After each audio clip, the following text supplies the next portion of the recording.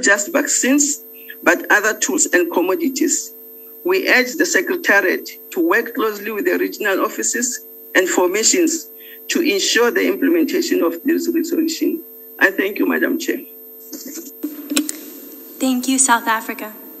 I now give the floor to Sudan, to be followed by Madagascar.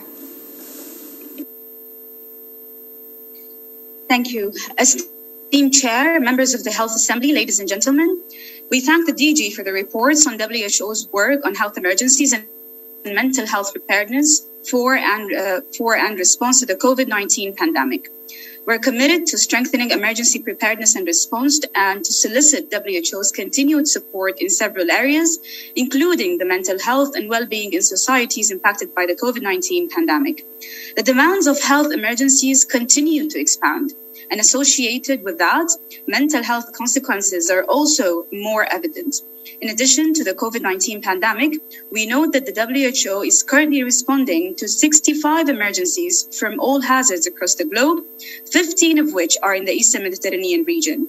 This is one of the most emergency-prone regions globally, where over 100 million people across the region currently require humanitarian assistance, 43% of the globe total.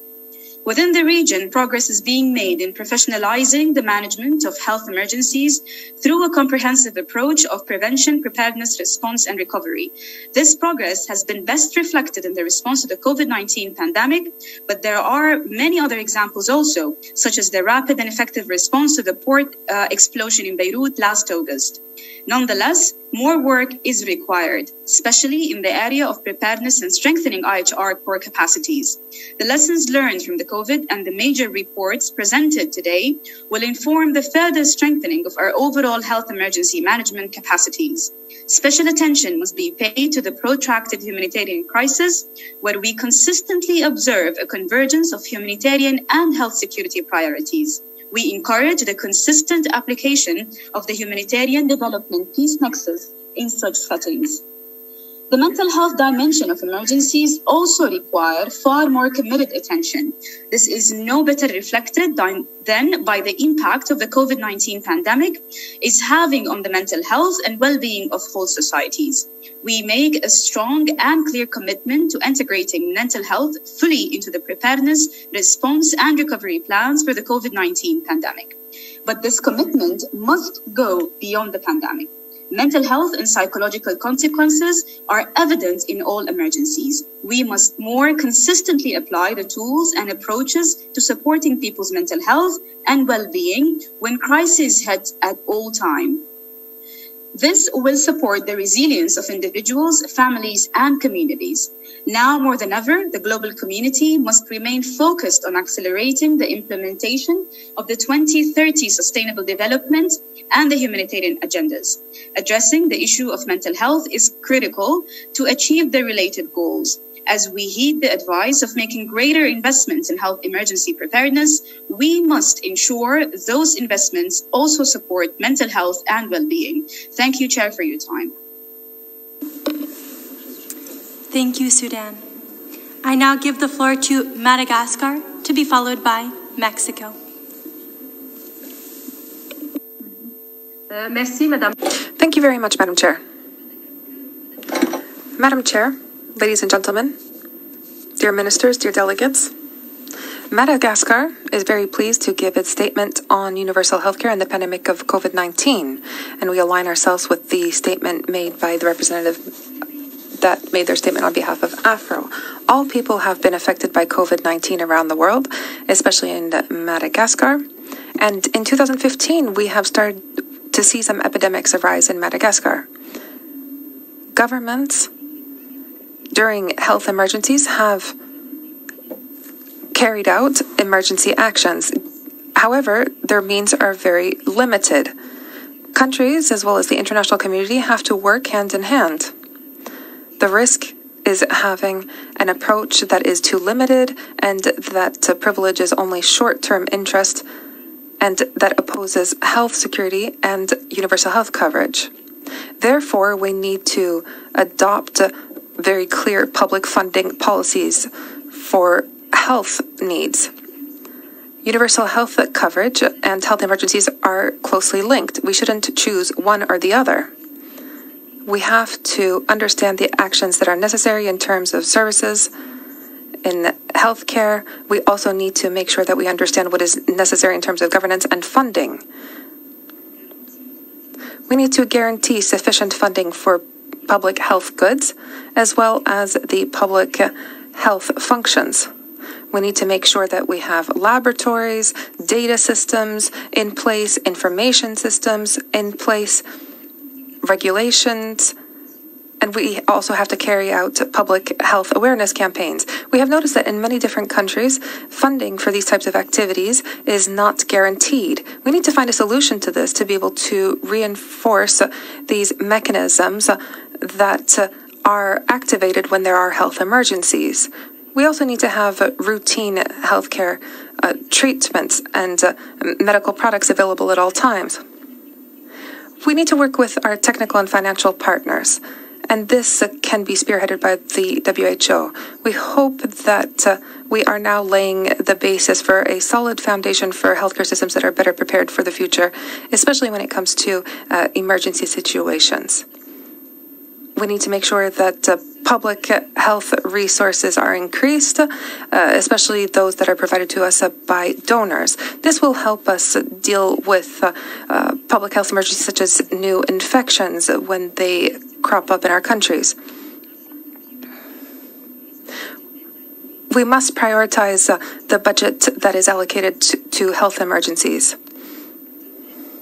Likewise, we should also institute new mechanisms of coordination to make sure that the funds are fairly allocated for a proper response. Madam Chair, we would like to appeal to international solidarity to continue working together against this pandemic and to be able to face national health emergencies that arise in the future. Thank you.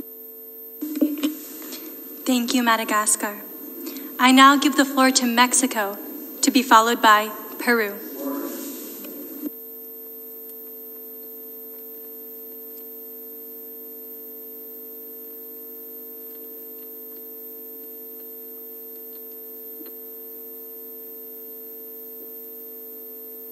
Thank you very much, Chair.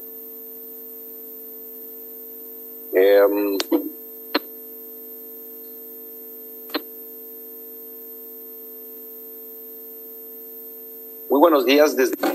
Good morning from Mexico. We would like to greet the presidency of the World Health Assembly that is leading this segment, as well as all the experts of member states that are represented here today in our session.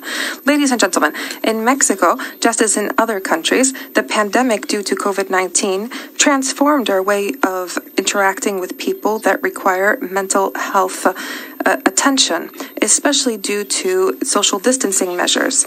As the pandemic wore on, more and more people required psychological treatment or psychiatric treatment, which was the case of healthcare personnel that are on the front lines. Also, children and adolescents needed to adapt themselves dramatically to another reality. There were professors that had to find new resources to be able to continue with their careers. Families saw themselves very far away from each other, and there was also an increase in violence. There was the loss of relatives, and there were many other situations that we had to deal with in Mexico. In this context, our government has carried out several different activities. One of the activities was adopting the mental health strategy during COVID-19. Its objective is to coordinate activities that are interinstitutional to provide people suffering with mental health disorders treatment and help. This was done in the different phases, different waves of COVID-19. Amongst the main activities that were carried out and that are continuing are the following. We had many different workshops and courses that were directed towards healthcare personnel, paramedics, students, children, people living in situations of vulnerability, and the public in general. We also had a campaign that was launched on social networks on the prevention of risk factors. We spoke, for example, during these campaigns about psychological effects of having to do with staying at home for a very long time, problems linked to living together in small spaces. We we raised awareness on acts of violence, the increase in the consumption of substances, as well as strategies to deal with all of this, such as the strategies to reduce stress or to provide emotional support. We also published many different leaflets on mental health and on psychosocial support that were available in psychiatric hospitals. We also put together plans in terms of psychiatric help. There were training sessions on mental health. There were first aid sessions that were really focused on psychological assistance and interventions during times of psychological crises. We worked with the community centers of mental health, psychiatric hospitals, the state departments that deal with addictions, primary health care centers that are to do with addiction, and this was throughout the country. With the help of civil society organizations, we were able to provide consultations on mental health. We were able to provide psychological first aid, interventions during crises, counseling sessions, also therapy sessions due to the loss of relatives. All of this is added to the hotlines that we implemented, as well as the social networks that we set up to help people get in touch with the therapeutic centers that help them with the psychological support. And this was done 24 hours a day, 365 days a year. To also be able to deal with mental health problems in COVID, we had the first fair of mental health in Latin America and the Caribbean in Mexico. And this was meant for Mexicans that were living in countries in the region. We are also working with healthcare authorities in Italy to implement joint healthcare services. And this will be done remotely. I would also like to highlight that we are continuing on the National Strategy for the Prevention of Addictions, which is called Together in Peace. The objective of this campaign is to have an impact on the biopsychosocial determinants that will reduce the use of psychoactive substances in children. And this will help with the construction of peace and will also help with promoting and protecting human rights. And this will decrease the gap that exists in attention that is given to mental health and treatment that is given to mental health. Dear authorities and delegates, these are only some of the examples of the activities that we have been able to carry out to improve mental health and addictions in the context of COVID-19 in Mexico.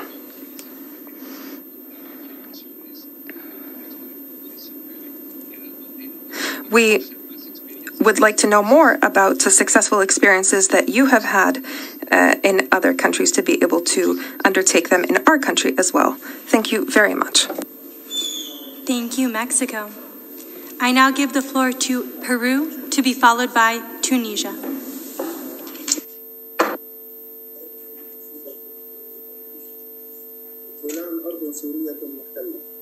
Hello?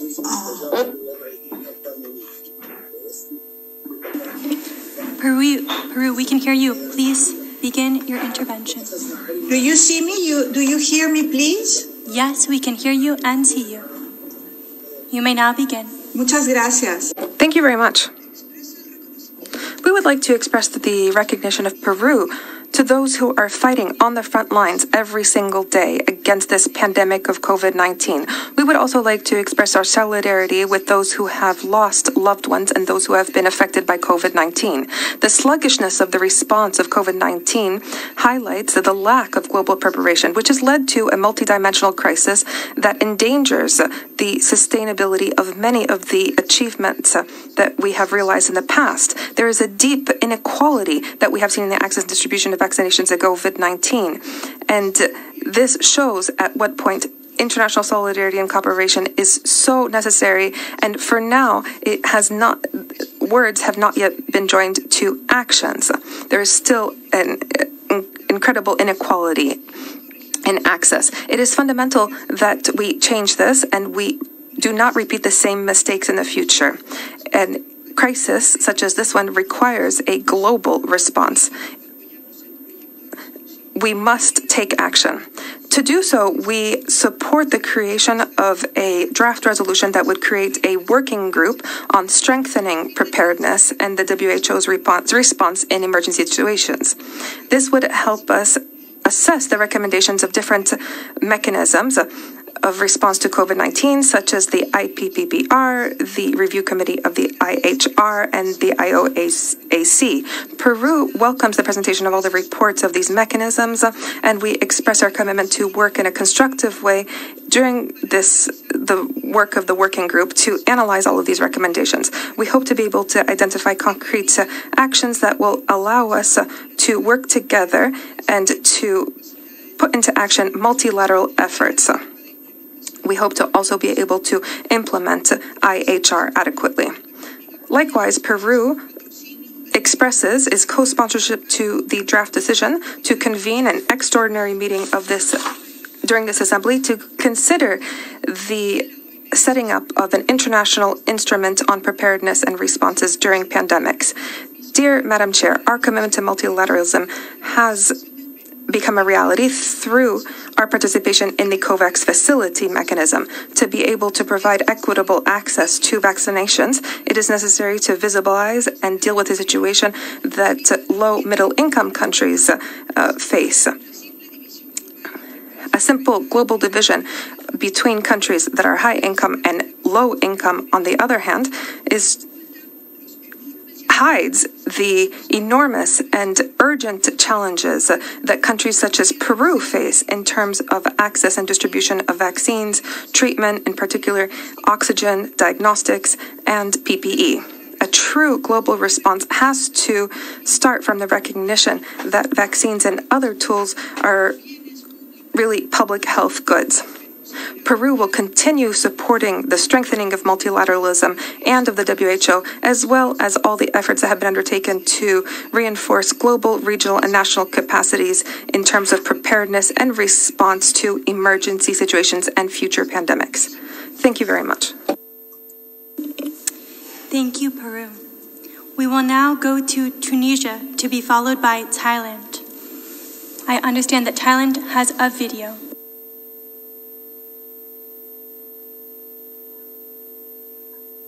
Donc, Madame la Présidente.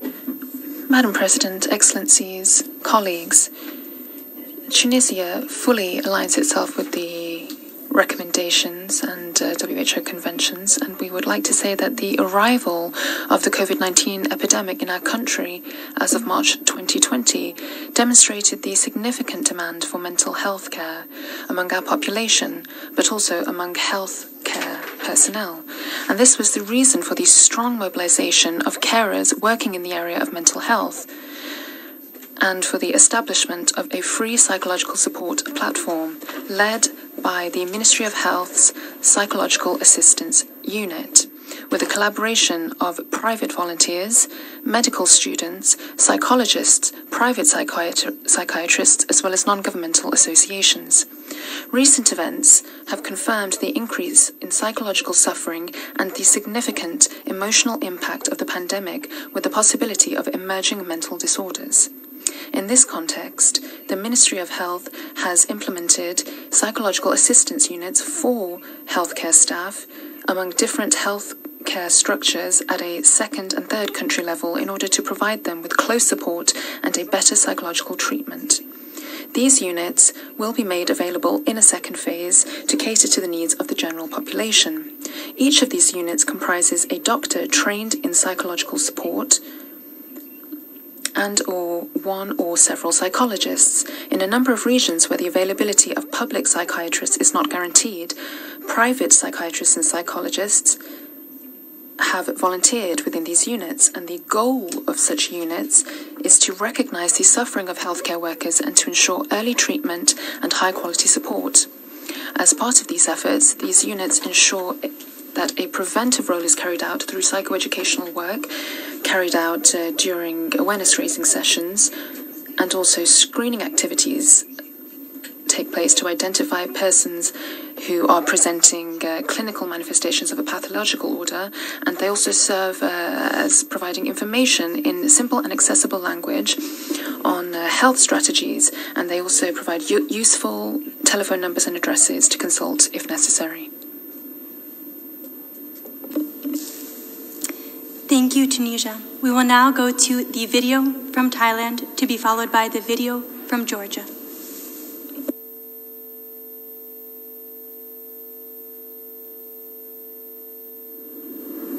Excellencies, I am speaking as the steering group chair of the Global Health Security Agenda. Addressing pandemics requires country capacities to prevent, prepare, detect, and respond. GHSA, a multilateral initiative of more than 70 countries and partners, strengthens country capacities to prepare for pandemics. GHSA reinforces achieving the goals of the international health regulations and other global health security frameworks. Hence, the GHSA strives to make the world safe from global health threats posed by infectious diseases. GHSA functions through its governing body, the steering group, chair, secretariat, permanent advisors, task forces, action packages, and contributing countries in implementing the 2024 framework.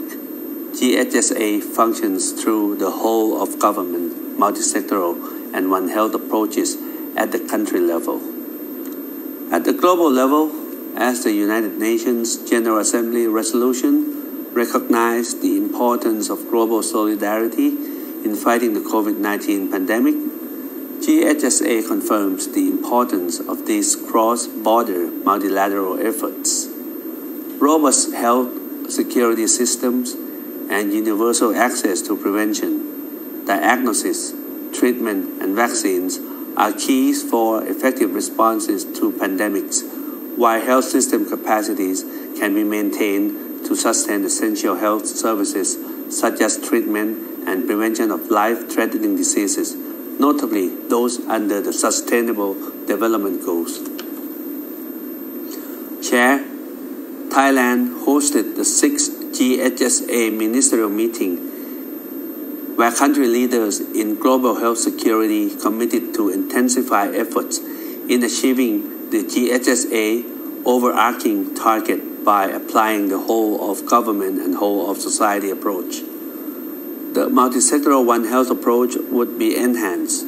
Surveillance and early warning systems would be strengthened. For more effective responses to the current and future pandemics, there would be more timely access to all relevant medical supplies. The environmental sector would be encouraged to fully engage with others at global and national levels.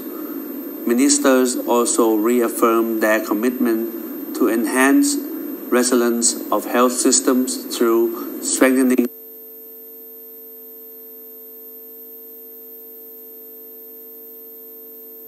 essential health services during pandemics must be maintained. Global solidarity is crucial for building country preparedness against global health security threats and the mitigation of impacts due to pandemics. As the chair of GHSA for this year, I reaffirm that GHSA will continue our commitment to strengthen country capacities to prevent, prepare, detect, and respond for global health security infectious disease threats. Thank you. Thank you, Thailand. I now give the floor to Georgia, to be followed by the Republic of Moldova.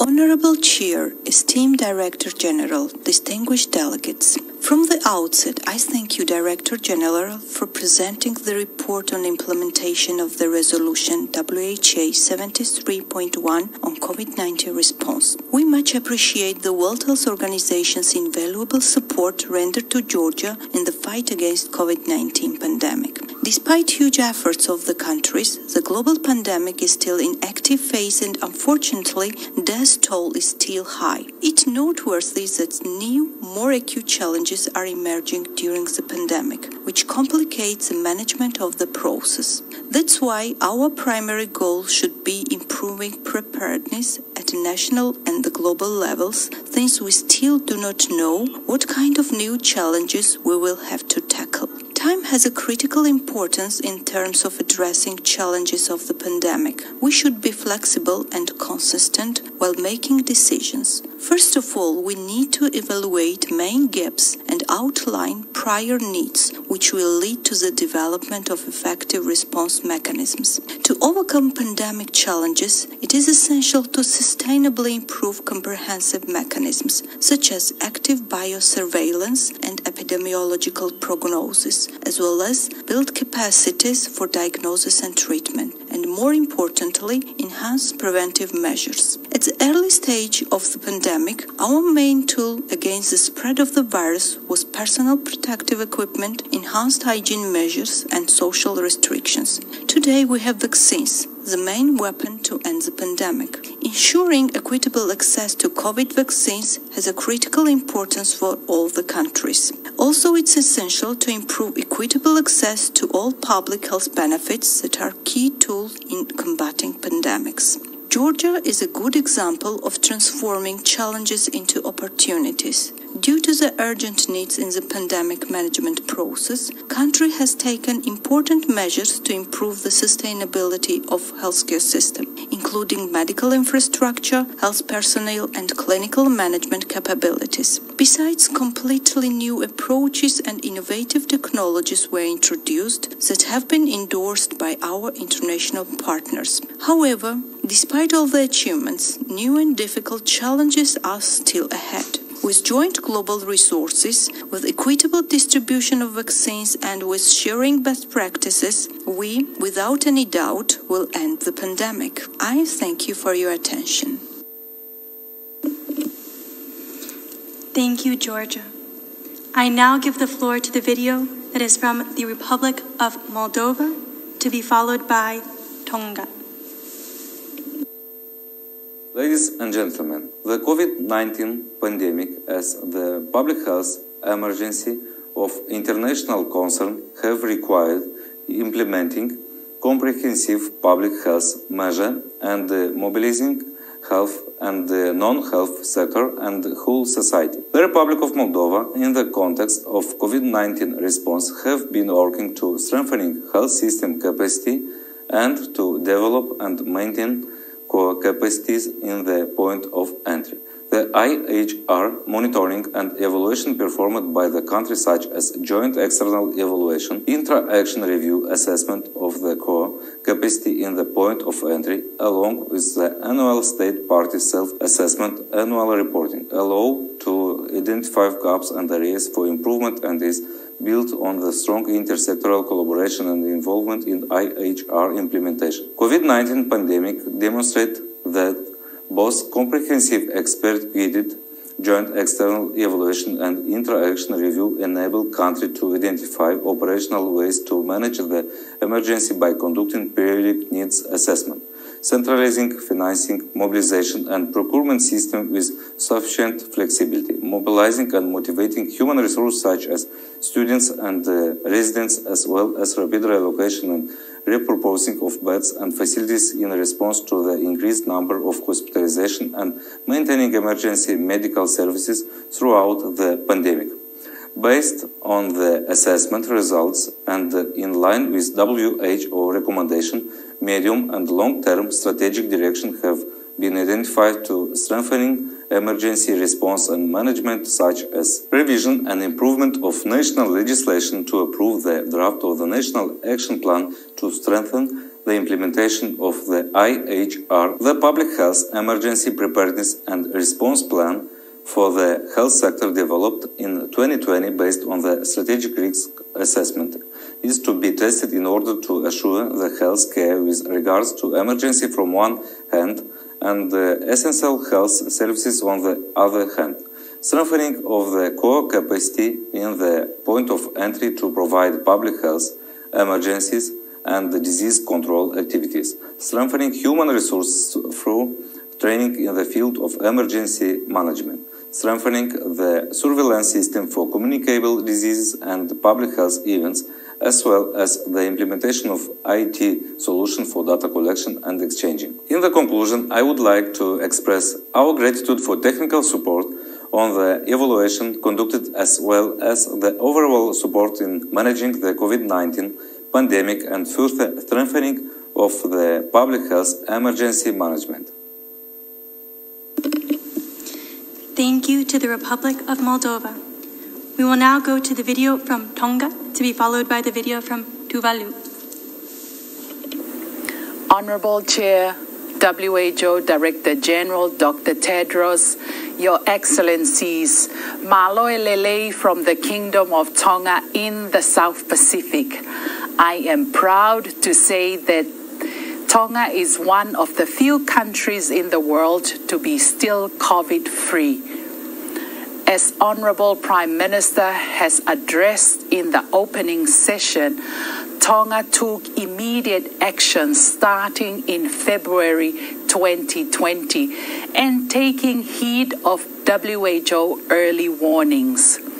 We declared COVID-19 a national public health emergency in March 2020, worked on infrastructures to serve as quarantine and treatment centers, and established a new lab for PCR testing.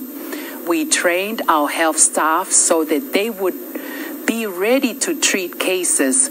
We engage with communities to improve prevention measures such as hand washing and physical distancing. And now we are working to vaccinate the population. And to date, we've reached more than 25% of our target population, including more than 1,000 non-Tongan nationals. This is the Kingdom's steadfast commitment to ethical, equitable access for vulnerable population, and of course, including our elderlies, disabilities, and prisoners. This is all possible with powerful support and collaboration between all sectors of our society, as mighty support from the 100,000 local communities and islands. They are our heroes who have sacrificed during the pandemic and are still forging forward together with the Ministry of Health to save our micro-population. Of course, none of this would have been possible without the support from the WHO. I echo the Kingdom's most sincere thanks to Vaito Hemoui Mapu Avaya, the Director General Dr. Tedros, Tongan name, for his courageous ethical leadership, and Wipro Regional Director Dr. Takasi Kasai for inclusive and always keeping the Pacific Island countries on his radar. In addition, we have received technical and financial assistance from different development partners, including the Asian Development Bank, Pacific Community, World Bank, and the governments of Australia, China, India, Japan, New Zealand, United Kingdom, and the United States of America, along with the support provided through those behind COVAX, such as the European Union. For this, on behalf of His Majesty's government, the Honourable Prime Minister and the Kingdom of Tonga, I would like to convey our most sincere gratitude to the brave leaders of the developed world and their commitment to equitable access of vaccines for the vulnerable Pacific Islands. Of course, the threat is far from over. The number of cases recorded across the globe is still hitting the highest. Every day, there are thousands of deaths and people grieving behind each death. Recognizing that the threat posed by COVID-19 is likely to continue, we need to remain vigilant, strengthen and upgrade systems, and ensure involvement of all sectors for coordinated whole-of-government, whole-of-society actions at national, subnational, and local levels. Thank you so much to Tonga. We will now go to the video from Tuvalu.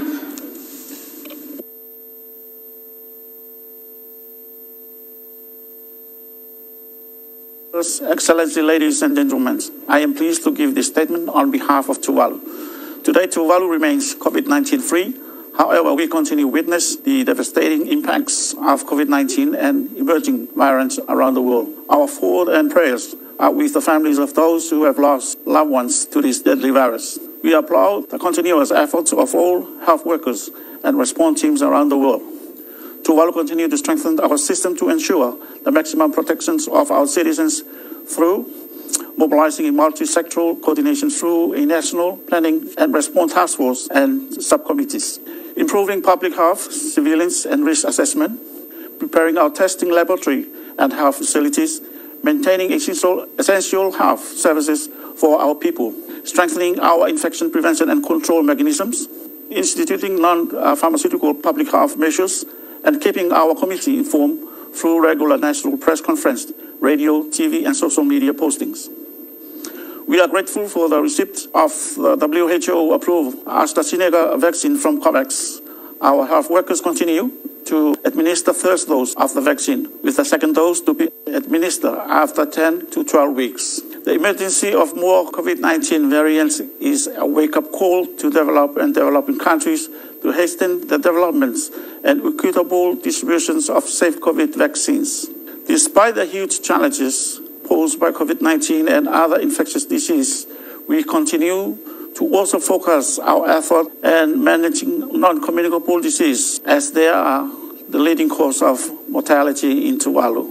Hence, strengthening Tuvalu's primary health care systems remain a priority, including updating and enforcing laws, regulations, and policies, providing training for our teams, encourage our community, all efforts to reduce the burden of communicable disease and non-communicable disease.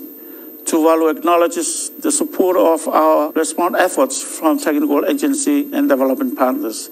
These include the governments of Taiwan, so I take this opportunity to reaffirm Tuvalu's goal, the inclusion of Taiwan in the World Health Assembly. Thank you to the World Health Organization for contributing to support, especially acknowledging the leaderships of Dr. Kasai.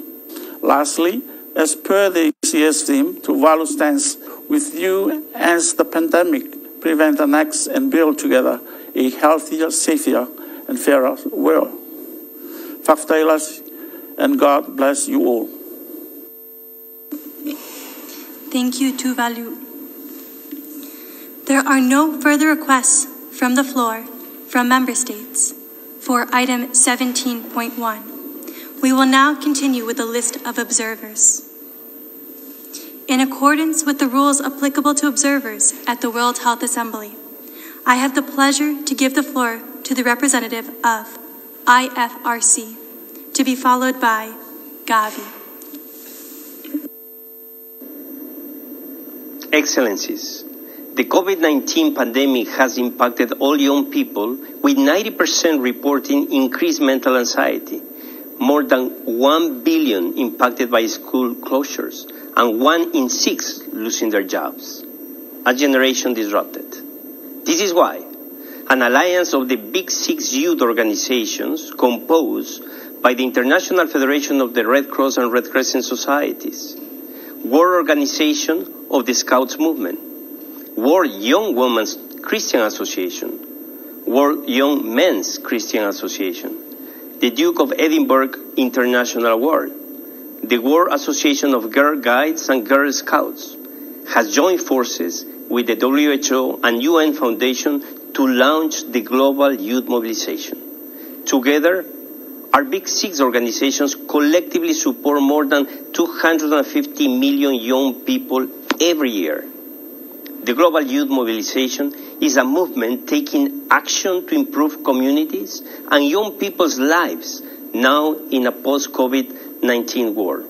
We are investing more than $5 million in local and national youth organizations, including direct microfunding for youth-led solutions. In April, we organized a virtual global youth summit, gathering over 14,000 young people from 152 countries in interactive sessions with over 50 partners.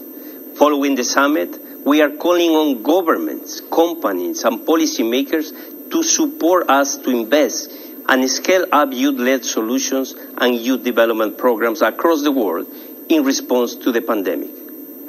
The mobilization supports young people by equipping them with the skills for life, by providing safe spaces for their development, and giving them the confidence to discover their potential and challenge the status quo.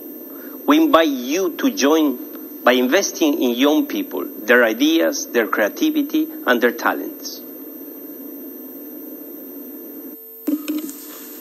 Thank you, IFRC. I now give the floor to the video from Gavi. COVID-19 has highlighted the severe inequities associated with access to vaccines to address a global pandemic. It has also highlighted the contribution of routine immunization and strong health systems to pandemic preparedness and response efforts. COVID-19's immense social consequences are felt in every community and every country on Earth and have caused an estimated $11.5 trillion in economic loss.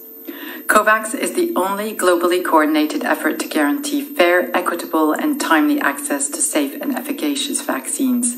COVAX has delivered over 67 million doses to 124 economies globally. With more financing available, we can deliver 1.8 billion doses and protect 30% of population in AMC countries by 2022. Gavi calls upon member states to support COVAX by 1. Raising an additional $1.6 billion by June 2021 to deliver 1.8 billion doses by 2022. 2. Sharing COVID-19 vaccines through COVAX. 3. Removing trade barriers, export controls, and other transit issues to ensure distribution of COVID-19 vaccines and ingredients to those most in need. And 4. Support technology transfer and ramp-up of manufacturing capacity to ensure equitable access. COVAX calls upon member states to include populations with a higher risk of developing severe COVID-19 symptoms and the most vulnerable, regardless of their legal, social, and economic status, in COVID-19 national vaccination plans in line with the SAGE recommendations. And to maintain, restore, and strengthen routine immunization, prioritize reaching zero-dose children and marginalized communities, including through greater focus on community engagement, to strengthen health security and pandemic preparedness, and to strengthen pathogen surveillance and reporting capacity to ensure high coverage of diagnostic services on a subnational level and timely detection of outbreaks. Thank you. Thank you to Gavi. I now give the floor to Colombia.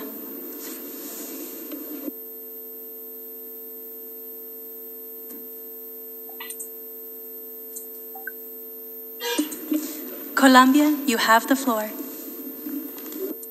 Gracias. Thank you. Thank you very much, Madam Chair.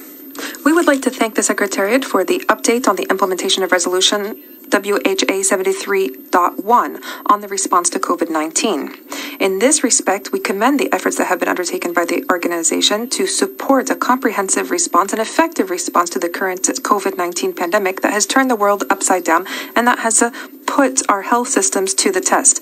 We would especially like to thank countries that have helped us in the drafting of national preparedness and response plans. We hope to be able to continue with this support in this effective implementation of these plans of action. Currently, we are making great efforts to be able to alleviate the social and economic effects of this pandemic, and we have been tirelessly working to be able to find integrated solutions. In line with this, Act A is of special importance now because it represents a global push to find a quick exit out of this crisis. Colombia is committed to Act Accelerator, and we have committed ourselves to Act Accelerator not only with financial resources, but we have also participated through clinical trials. We have also participated and we have promoted the COVAX facility, which we see as a fundamental tool in terms of ensuring equitable access to vaccinations. Nevertheless, we are very aware of the current challenges that countries face when it comes to the COVAX facility. There are many challenges with the COVAX facility. There are many low and middle income countries that are dealing with the low availability of vaccinations. And this is why we are making an urgent appeal to mobilize the necessary support that is needed for the COVAX facility. We hope that countries with surpluses of vaccines will be able to fairly distribute them to all other countries. We also have to take into account the different demographic, social, and economic factors that have a direct impact on the situation of each country dealing with this pandemic. We are aware of the efforts that the organization has deployed to adapt its response to the current emergency without neglecting all the other strategic priorities of the global program of work. This balance will be necessary to be able to fully attend to the challenges that remain in public health areas, as well as those that crop up because of emergencies. We need to really have a One Health approach. Lastly, we know that the organization requires the support and commitment at the political level, at the financial level, and technical level to deal with this current emergency and to strengthen its response for future emergencies. In line with this, we are making an appeal to countries to renew their commitments to the organization and to work hand in hand with the WHO in strengthening the work of the WHO. Thank you very much. Thank you, Colombia. There are no further requests for the floor from member states for item 17.1. In conformity with Rule 47 of the Rules of Procedure of the World Health Assembly concerning the representatives of the United Nations and of other intergovernmental organizations, I would now like to give the floor to UNFPA, to be followed by the International Atomic Energy Agency. Thank you, Madam President. UNFPA. Thank you, Madam President. UNFPA welcomes the report on the COVID-19 response by the Director General, outlining the challenges faced by women and girls, as well as health and social protection systems, which UNFPA is helping to address in over 150 countries. The pandemic has resulted in irreparable loss of hundreds of thousands of lives across the globe and has put health systems in developed and developing countries under enormous stress. While priorities still and should continue to be concentrated on saving lives, UNFPA's latest data provides a stark picture of the broader impact COVID-19 pandemic is having on the rights, health and well-being of women and girls. UNFPA projects the pandemic could result in millions of more cases of gender-based violence and unintended pregnancies. We have already seen setbacks in efforts aimed at preventing child marriage and female genital mutilation, as girls are no longer in schools and therefore more vulnerable to be married off or mutilated against their will. Essential sexual and reproductive health services have been limited as a result of containment measures and movement restrictions. Moreover, fears of contracting the virus in health centers are preventing women from seeking those services. Loss of income has limited access to service, medicines, and contraceptives. Furthermore, many healthcare providers working on sexual and reproductive health, for instance, midwives, have been redeployed to support the treatment and care of COVID-19 patients, but have not been prioritized in the distribution of personal protective equipment required for them to operate safely. Mindful that women represent 70% of the global health workforce, often performing tasks that place them at an increased risk to get infected and suffer burnout, UNFPA has been at the front line of supporting health workers, including the delivery of personal protective equipment. Moreover, we have been actively advocating with governments to ensure sexual and reproductive health services are an integral part of governments' response plans. Some concrete measures have included the strengthening of health systems' capacity to deliver safe and quality services for pregnant and lactating mothers. Thank you, the remote UNFPA. delivery of services. Thank you, UNFPA. Your time has now elapsed. We now give the floor to IAEA, to be followed by IOM. The COVID-19 pandemic has highlighted the critical importance of international cooperation during a global crisis. The IA is proud to work with WHO and be part of the UN Crisis Management Team. The IA has a long-standing experience in assisting countries in tackling animal and zoonotic diseases, such as avian influenza, Ebola, MERS, and Zika. In response to the COVID-19, the IA activated its biggest cooperation project in its history. With the support of member states, the IA has assisted 286 laboratories in 128 countries and territories around the world. The IA assistance included the provision of equipment and materials, as well as technical advice and guidance to individual laboratories. The experience with the COVID-19 pandemic has highlighted the scientific and infrastructure gaps among countries to have a coordinated response to deal with the outbreaks of zoonotic diseases. Stemming from the IA's long-standing experience and by the recognition that many countries still do not have the basic infrastructure to detect zoonotic diseases, the IA's Zoonotic Disease Integrated Action Project, or Zodiac, aims, among others, to enable countries to access to training, equipment, expertise for the implementation of detection and diagnostic techniques. Zodiac ultimately aims to enable laboratories to produce quality information for science-based decision-making by the country as well as the international community. The IA looks forward to continuing our close collaboration with all the stakeholders in this endeavor. Thank you to the IAEA. I now give the floor to IOM. Honorable Chair, Director General, distinguished delegates. While many have faced huge health and socioeconomic impacts from COVID-19, migrants and displaced populations have been especially vulnerable to the pandemic's consequences. In coordination with WHO and key partners, IOM has addressed the health needs of migrants, including internally displaced persons, as part of its overall COVID-19 strategic response and recovery efforts. For example, in 2020, more than 38,000 trained community health workers implemented RCCE efforts as part of IOM programming. IOM supported over 1,000 points of entry to undertake COVID-19 preparedness and response measures, including capacity building activities. IOM continued to support the resettlement of refugees through testing and treatment for both communicable and non-communicable diseases, vaccinations, and facilitation of travel in COVID-19 context, assisting close to 50,000 refugees. The IOM First Line of Defense was implemented in 18 countries and assisted over 7,000 eligible UN personnel and their dependents with COVID-19 testing, telehealth, medical movement support, and other services to stay and deliver. On COVID-19 vaccines, in line with UHC principles, we must ensure that all migrants, no matter their legal status, have equitable access. Significant barriers faced by migrants in accessing COVID-19 vaccinations remain, such as the need for specific ID, absence of firewalls between health and immigration authorities, linguistic and cultural barriers, to name a few. Noting the report of the Independent Panel for Pandemic Preparedness and Response, IOM, including as a coordinator for the UN Network on Migration, will continue advocating for and supporting member states on the inclusion of migrants in national COVID-19 response and pandemic preparedness plans, as well as essential health services. The UN system, through the network, stands ready to support governments in addressing and reducing vulnerabilities faced by migrants. Thank you. Thank you to IOM. I would like to remind our non-state actors that their interventions will be taken under grouping 17.3.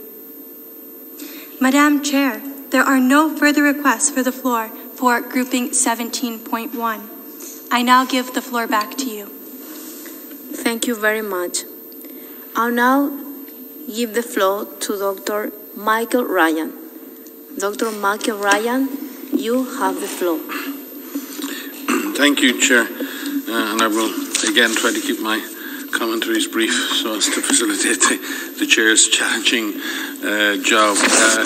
I would say actually very deeply and sincerely on behalf of all of the staff of WHO at all levels and all of our partners, say thank you to the Member States for the way in which each and every one of you have recognised the huge efforts by our staff, their outstanding commitment to their jobs, going above and beyond the call of duty, delivering more than the Director General or the DDG could ever have imagined could be delivered by such a small group of people.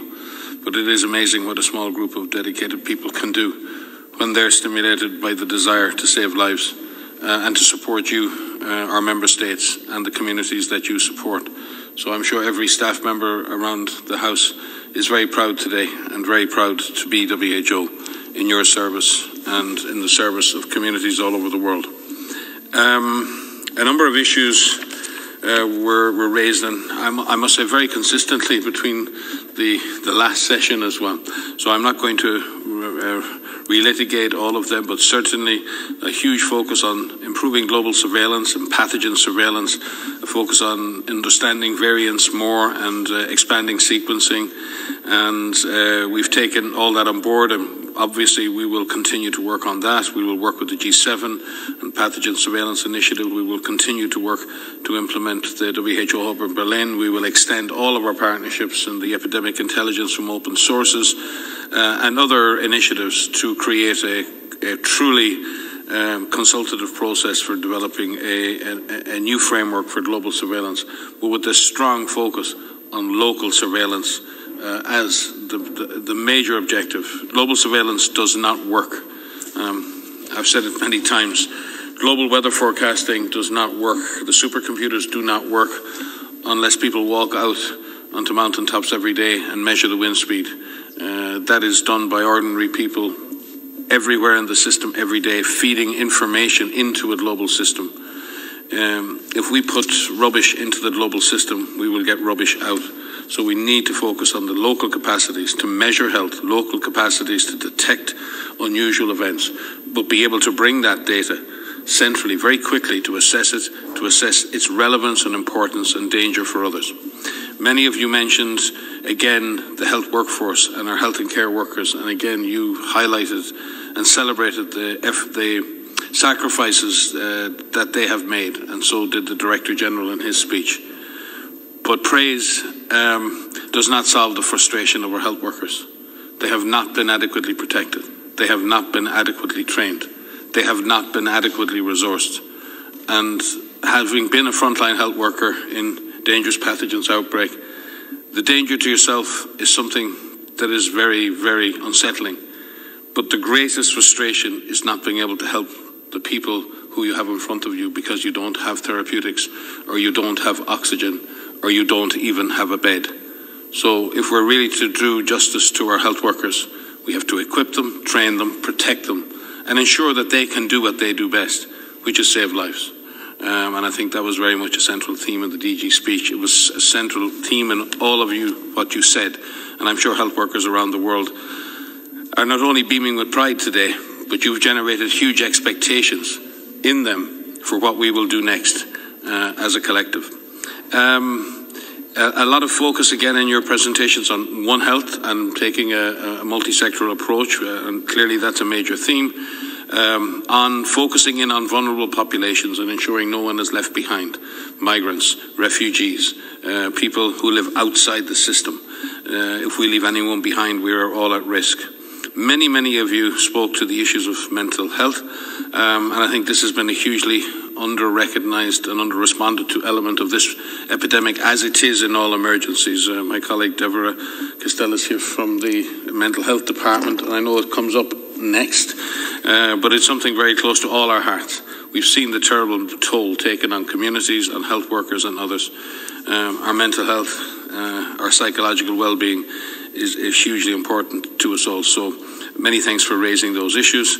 Again, you raised the issues and the challenges of dealing with misinformation, disinformation, risk communication, the science of trust, and dealing with infodemics. And I think WHO has really taken major steps forward in this space over the last number of years, particularly with its EpiWin and infodemics initiatives, and we continue and are determined to continue doing so. Overall, your focus on community-centred approaches has been extremely welcome.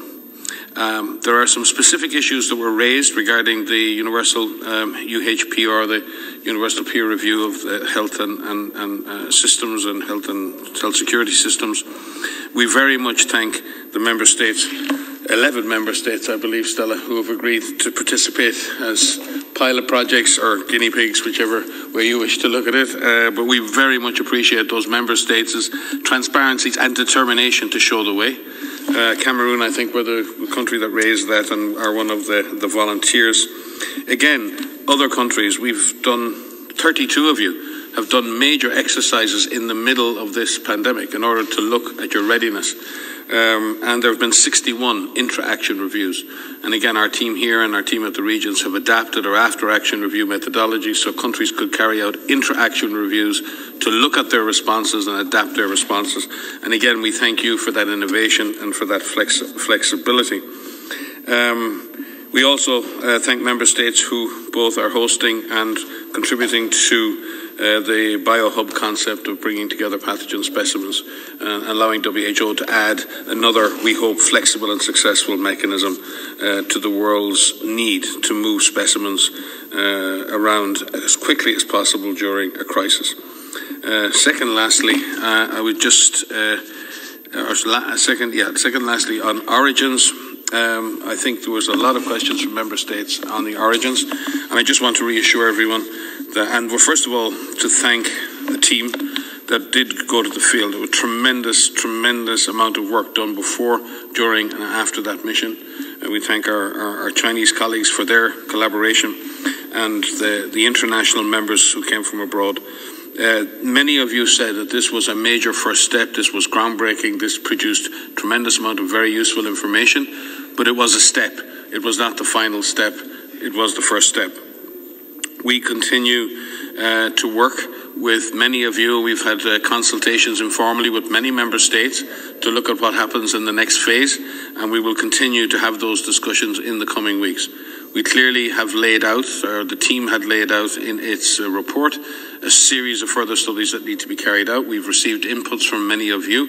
We continue to and are very much welcoming of your suggestions around those inputs for the next phase and around the need for further experts to be able to carry out different studies or support the implementation of different studies as needed. The Director General will consider all of that in the coming weeks, and we will then be able to communicate with you what we believe is the best next step in this journey.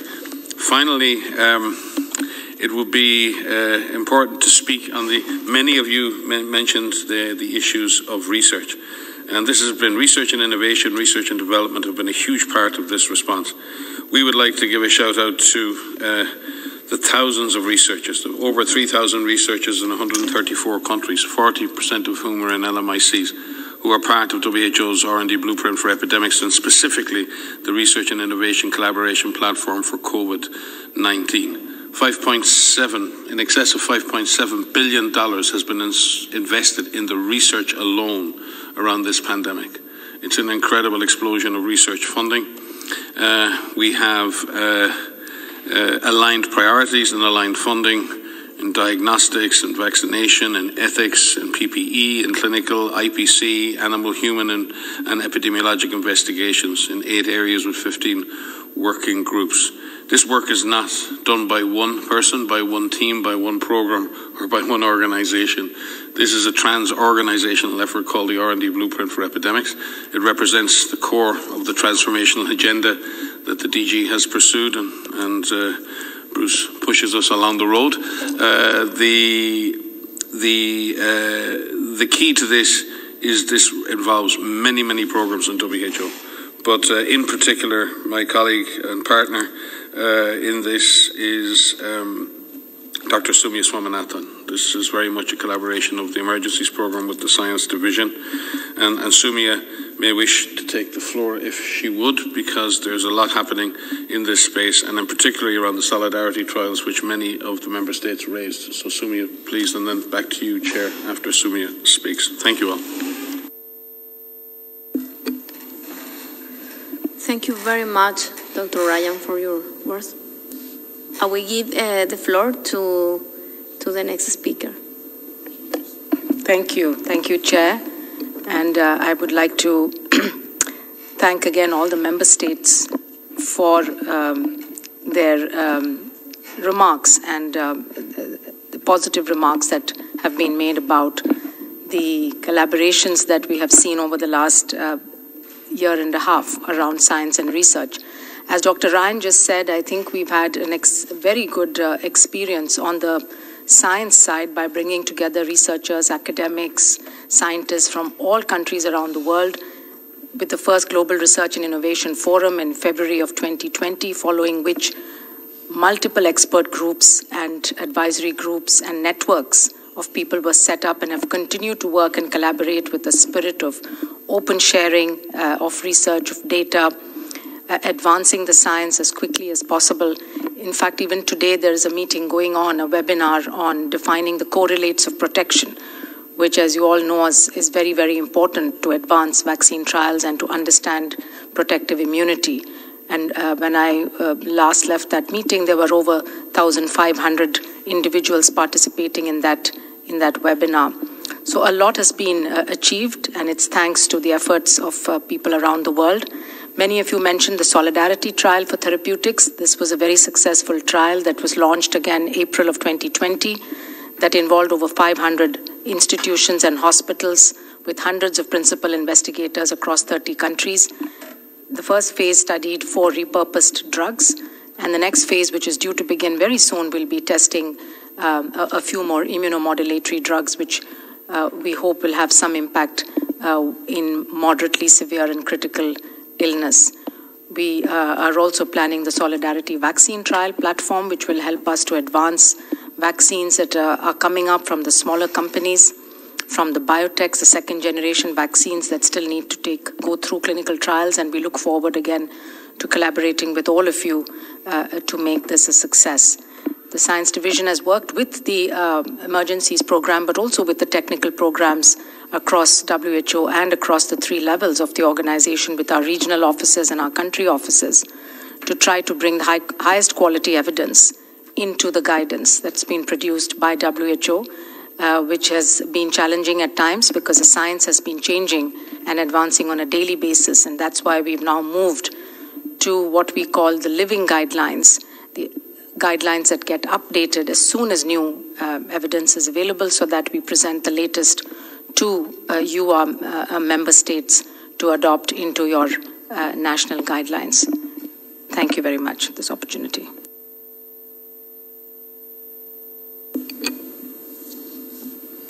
Thank you very much.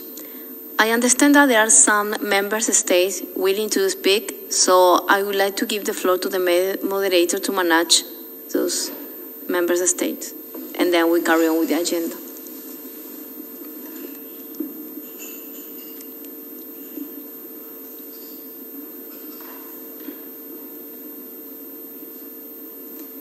Thank you so much, Madam Chair. I understand that there are member states who had raised their hands this morning who are now available to provide their interventions on item 17.1. Norway, you have the floor, to be followed by Sri Lanka.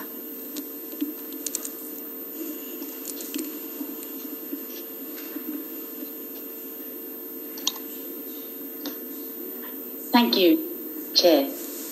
The daily global COVID-19 case count has never been higher at any other point so far in the pandemic than in the days and weeks leading up to this year's Health Assembly. Our work to limit the impact is far from over. First, we must increase our efforts to minimize the devastating effects of COVID-19 on individuals, on societies, and on the global community.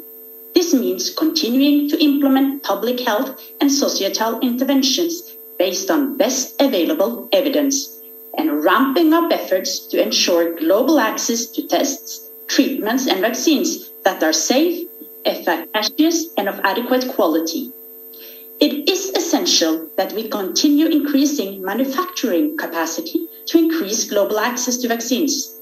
We need full financing of the ACT Accelerator. And we must all, governments, multilateral organizations, and pharma industry included, increase our efforts to enable redistribution of vaccine doses for bilateral agreements. We need to manufacture as many doses as possible, and we need to ensure that all vaccines that can be used are put to good use. Norway has recently announced that we will share 5 million vaccine doses as part of Team Europe with COVAX as our preferred mechanism for dose sharing. Furthermore, we must act now to take action on the lessons learned from this pandemic. The reports and recommendations from the Independent Panel for Pandemic Preparedness and Response, from the IHR Review Committee, from the Independent Oversight and Advisory Committee, and from the Global Preparedness and Monitoring Board provide us with the guidance we need to be better prepared for future crises. Our job is to find the best path forward to implement their recommendations. We have a responsibility to make this the main outcome of this Health Assembly. Norway commends the work WHO has done and continues to do so in response to the ongoing crisis. The pandemic demonstrates the pivotal role of WHO for all member states. We as member states have the responsibility to ensure that WHO has the resources and the independence necessary for the organization to be able to deliver on its mandate. Norway underlines the need to invest in long-term systems and infrastructure for pandemic prevention. This is best done through strengthening health systems, investing in universal health coverage, preparedness and control through binding international collaboration. IHR is a solid legal framework, but we agree with the need to strengthen implementation and capacity building in line with IHR requirements. The crisis also demonstrates the need for a more solid scientific foundation for understanding of epidemics and their spread. We need to evaluate the effects of measures, both pharmaceutical interventions and public health and societal interventions, to stop the spread and to minimize negative implications of this and future pandemics. Thank you. Thank you, Norway. I now give the floor to Sri Lanka, to be followed by Burkina Faso. This will complete all member states who had raised their hands for 17.1 this morning. Sri Lanka, you now have the floor. Yeah, thank you, Chairperson. This is related to the item number 18. Sri Lanka hereby... Sri Lanka, would you like to provide an intervention on 17.1? No, this is regarding 18. We will come to that in our next grouping. Okay. Thank you so much, Sri Lanka. Burkina Faso, would you like to provide your intervention on 17.1?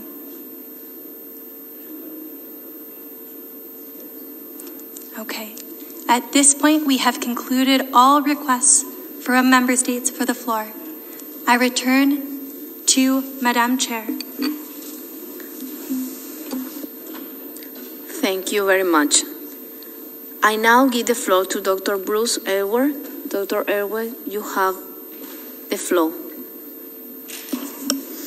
Madam Chair, Excellencies, delegates, ladies and gentlemen, on behalf of the World Health Organization and the implementing partners of the ACT Accelerator, which includes all of our international organizations, our industry partners, civil society partners, and of course you, our member states, I'd like to express our appreciation for the recognition of the work of the ACT Accelerator and COVAX, as well as the statements of support as we move forward. Indeed, as one delegate put it, we here at WHO see the success of the ACT Accelerator and COVAX as the exit strategy from the pandemic going forward. And WHO's role, of course, as many of you highlighted, central to that across so many of the elements that were discussed. I'd like to speak to 5 points very briefly. First, we appreciate the emphasis on the full package of interventions. We heard the message loud and clear about the support on oxygen, which of course is a priority. Also on diagnostics, not just to manage the response, but also to open economies, open societies as we move forward. I'd like to reassure those delegates who asked that the research agenda on therapeutics, as Mike alluded to, and our chief scientist, Dr. Swaminathan, that research agenda is very much alive within the ACT Accelerator and beyond to try and ensure we do have therapeutics that can help both to save lives and prevent the progression of infection or even infection itself moving forward. On the second issue, just to speak to briefly on vaccine rollout, we appreciate very much the statements and commitments to share doses, especially those to share doses through COVAX and to advance the sharing of doses to the later this month in June, July, because this is the crucial period in which we are working to catch up to the Director General's challenge of vaccinating at least 10% coverage in all countries by the end of September, en route to over 30% of the population in every country by the end of this year. We appreciate in that regard, of course, the support for the export of vaccines and the raw materials necessary to make them, and of course the prioritization of healthcare workers in elderly populations or older populations as we move forward. On the third point, with respect to addressing the egregious coverage and availability of vaccines in low-income, low-middle-income countries, which currently stands in many areas at less than 1%, we are, as you heard from the representative of Gavi and the COVAX facility, working across multiple dimensions to improve supply through COVAX in the near term. Most importantly, we are looking to bring forward as many of our supplies as possible. We are working to diversify the portfolio, as was requested by a number of member states. We are also looking to accelerate not just the scale of donations, but also the timing of dose sharing so that, again, we can catch up as rapidly as possible. There are a number of comments about the importance of local production, and I would like to ensure you that also is a priority of both the World Health Organization, its COVAX partners, and beyond. We have established a task force within COVAX for the expanded production of vaccines that looks across the spectrum of increasing the supply of raw materials, increasing fill and finish, and even establishing, of course, new production facilities, particularly in poorly served or underserved areas. That, of course, is led by our chief scientist from the WHO side, Dr. Swaminathan. There was a specific question with respect to the expression of interest for the establishment of mRNA vaccine transfer or technology transfer hub. And I just would remind member states that the call for expression of interest was issued on the 16th of April. It will close in early June. At this point, we have received 18 offers from countries in 12 countries in 5 WHO regions to either provide mRNA technology or to host a tech hub or both. And we have also had, in addition, 21 expressions from 5 regions of interest to receive that technology, again, all under the leadership of our chief scientist, Dr. Swaminathan. In addition, of course, we are working hard to accelerate the emergency use listing of additional products to help diversify the portfolio of EUL products, work that is led, of course, by Dr. Mariangela Samau, our Assistant Director General for Medicines, and her team. There are other challenges we heard facing middle-income countries in particular with respect to INL, no-fault compensation. We've heard that loud and clear, and we'll work with you on that moving forward. The fourth issue we heard, and the emphasis just recently from Norway, on the need to ensure all doses are put to good use. And indeed, we're already seeing challenges with uptake as we move into adult populations with complex vaccines in some cases. And we are working with countries to try and help solve the problems around in-country financing, workforce expansion, pharmacovigilance, and vaccine confidence and hesitancy, most importantly, as we heard a number of times from you, our member states.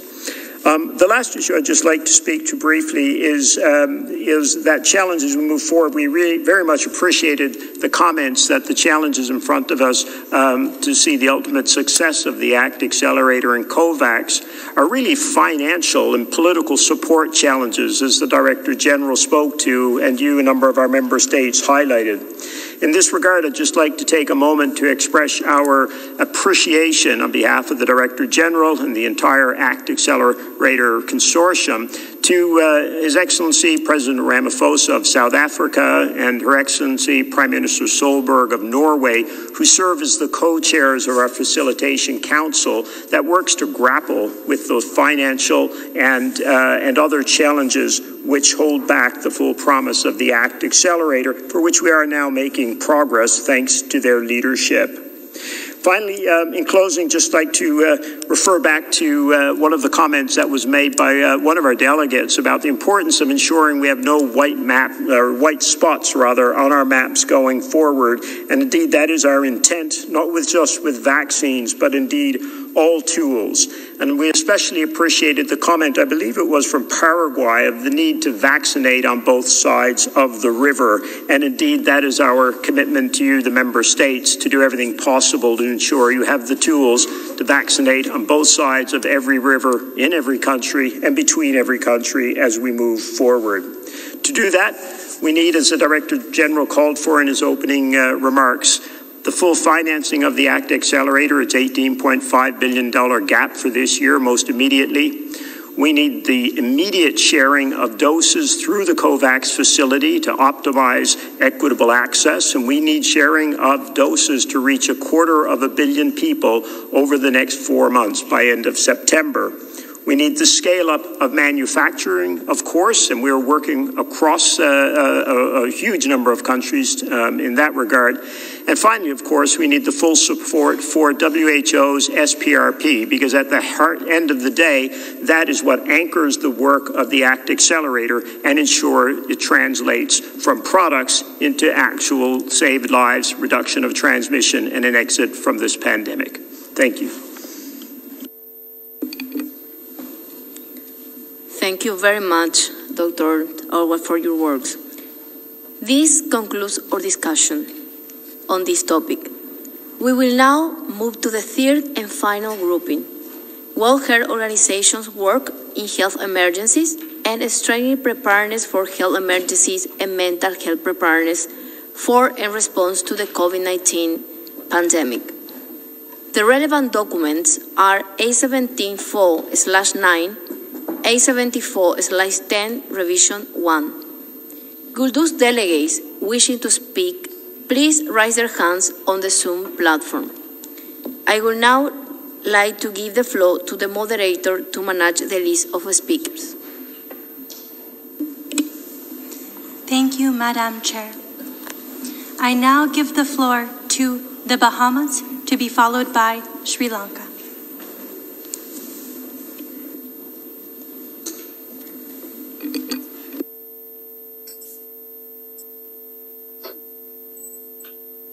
Madam Chair, the Bahamas commends the work of the Executive Board in placing a spotlight on the issue of mental health once again. The Bahamas remains committed to improving the services that are provided in the prevention and management of mental health issues at all levels. While significant work has been achieved in the strengthening of clinical resources in the training and recruitment of mental health nurses and psychiatrists, there remains a need for the design of a mental health services construct that maps out the types of services available in country, the training and skills provided in the various spaces, the gaps that remain, and the strategic plan to improve the provision of mental health services. Several initiatives have been stalled due to the need to respond to the natural disasters caused by Category 5 hurricanes, and more recently, the COVID-19 pandemic. Nevertheless, there remains recognition of the need to intentionally pursue a mental health strategy that straddles existing primary care and tertiary care connection so that it becomes interwoven with the package of health service delivery. Madam Chair, the Bahamas fully endorses the 3 recommendations in the documents as they reflect aptly both the strategy moving forward and the work underway in strengthening our mental health capacity and services.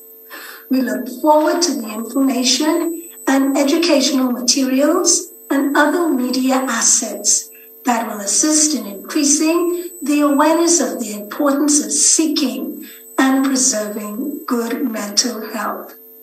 Thank you. Thank you to the Bahamas.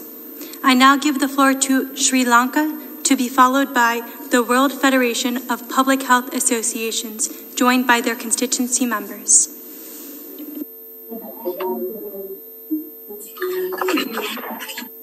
Thank you, Chairperson. Sri Lanka hereby support the SEARO regional and one voice proposed by Bangladesh on item 18, mental health preparedness and response to COVID-19 pandemic.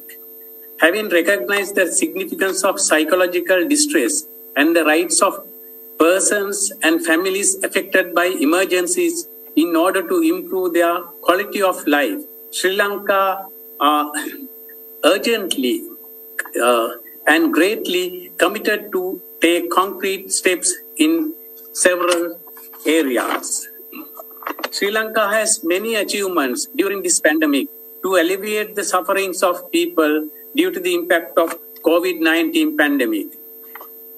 They are targeted towards the well-being of frontline workers, addressing psychosocial distress among general public, with special emphasis on people who are quarantined, setting up of centers for persons with mental disorders and drug dependents who are COVID positive, home delivery of medications, special clinics within isolated areas while maintaining the routine services, a guideline for primary care physicians to manage mental disorders is noteworthy.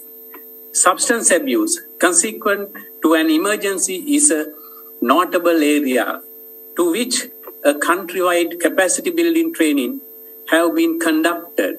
Information generation in order to take future informed decisions are being implemented.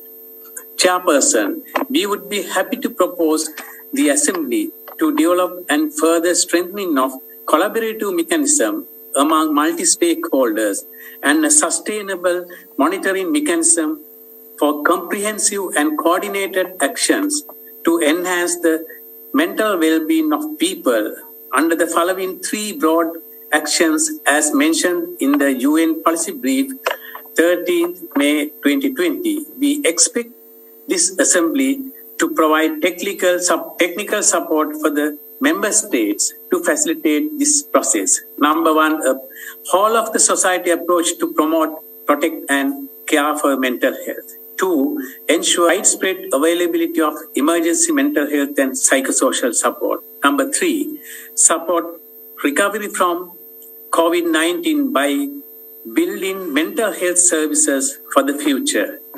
Thank you, Chairperson. Thank you, Sri Lanka. We will be mixing member states' statements with NSA constituencies as per the hands raised.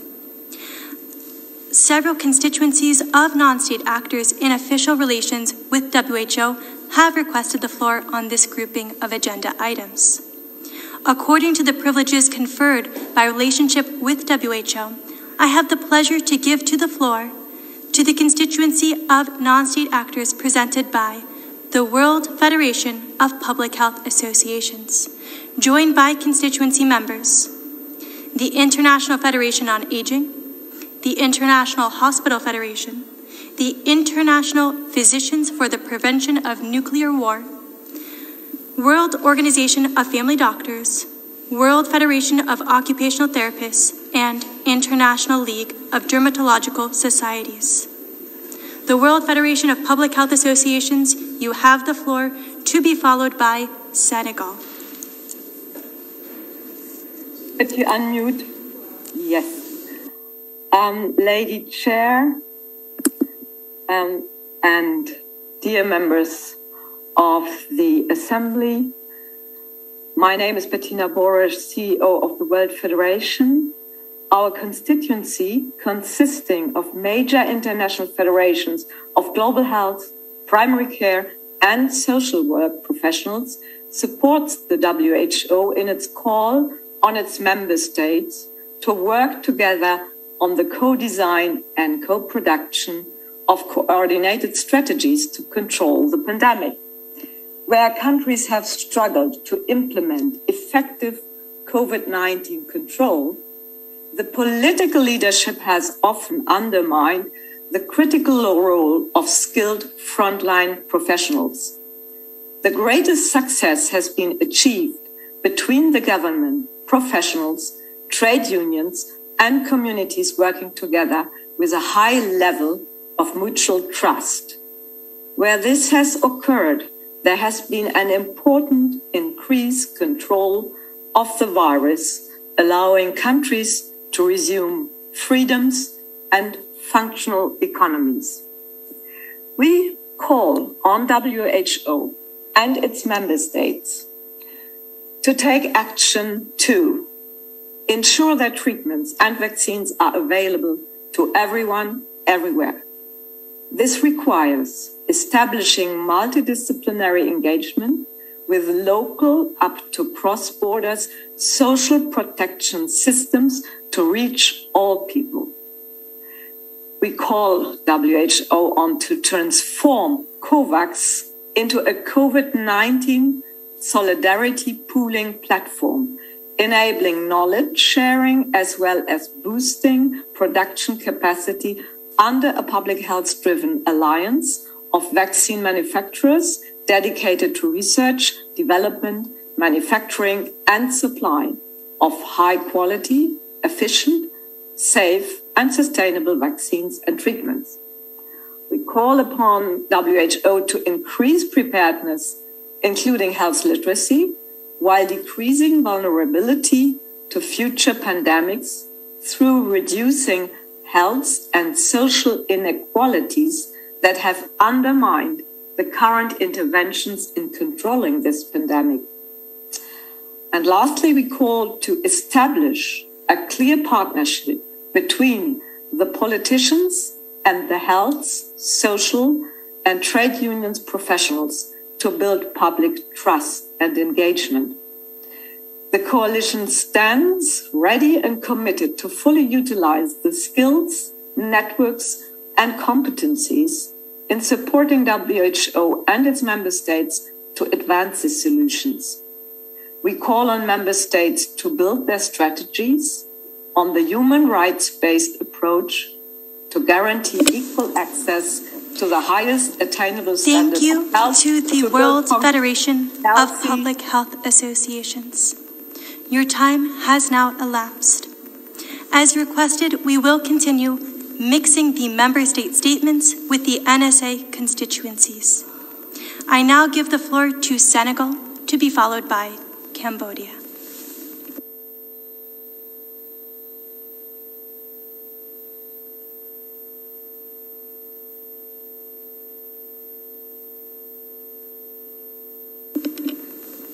Senegal, you have the floor.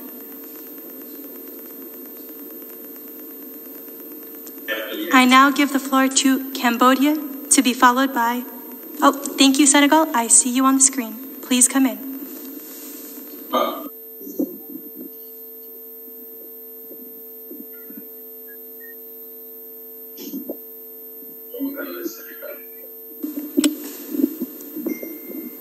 Senegal, can you hear us? It appears we are experiencing technical difficulties. Senegal, we will come back to you. I now give the floor to Cambodia, to be followed by the Republic of Korea. Go ahead. Excellency Chair, distinguished delegates, ladies and gentlemen.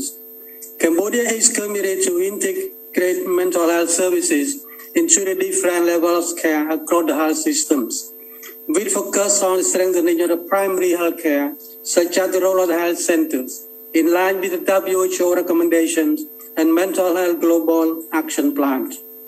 We are in the process of developing a 5-year strategic action plan for mental health and substance abuse for 2022 to 2026 with WHO technical support. We aim to ensure its effective implementations and make mental health services more available to Cambodian people, especially in the context of COVID-19 pandemics. The COVID-19 pandemic has impacts on essential health services in Cambodia, including mental health and psychosocial support. In response to the health and social economic challenges, the Ministry of Health, in collaboration with the UN agencies, including WHO's, IOM's, UNICEF, and UNFPA's, has adopted a whole system approach covering communities, early health support group, health center, and referral hospitals, as well as rehabilitation facility staff, to enhance the quality of health services delivery on mental health and psychosocial support. As a result, a rank of key stakeholders across the country has gained knowledge and skill on mental health and psychosocial support in response to COVID-19. This includes more than 2,000 health staff from health center and district referral hospital, and more than 600 frontline COVID health staff and health officials of the Ministries of Health, Ministries of Defense, medical volunteers. The Ministry of Health is making effort to integrate mental health and psychosocial support into the existing hotline of 115 at the quarantine centers. At the community levels, awareness-raising sections on mental health and psychosocial support were conducted for villages and village health support groups, and awareness-raising materials on COVID-19-related anxiety and depression management, suicide prevention, and basic psychosocial support and relaxation were produced and distributed among the populations. Additionally, virtual training on mental health and psychosocial support were conducted for Cambodian Red Cross staff. And the operational guide on psychological first aid in school were developed and endorsed by the Ministries of Education, Sport for implementation at school.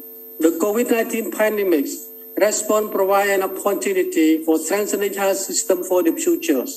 The Ministry of Health is making its effort to transform mental health service delivery within the overall process of the health system transformation in Cambodia. I thank Madam Chair. Thank you, Cambodia. I now give the floor to the Republic of Korea, to be followed by the United Kingdom. Thank you, Madam Moderator. The Republic of Korea would like to reiterate the importance of WHO in emergency response and would like to thank the WHO for its efforts. And in this regard, Korea stands firmly with the MICTA statement on COVID-19. On this occasion, Korea would like to elaborate on the issue of mental health. Prolonged social distancing measures have led many people to suffer from stress and depression. Aimed to address this COVID-19 blues, the Korean government established the National 5-Year Mental Health Plan this January to enhance mental health of all Koreans. This plan expands non-face-to-face psychological support services via mobile apps and social networking sites, and strengthens outreach health services like the Mental Health Ambulance Program. The Republic of Korea remains vigilant against the exacerbation of existing mental health conditions and is striving to make mental health services universal. Also, in line with the recommendation given by the updated Mental Health Action Plan for 2013 to 2030, the Korean government mapped out the budget plans for our national plan for the next 5 years in order to ensure that it is concrete and realizable.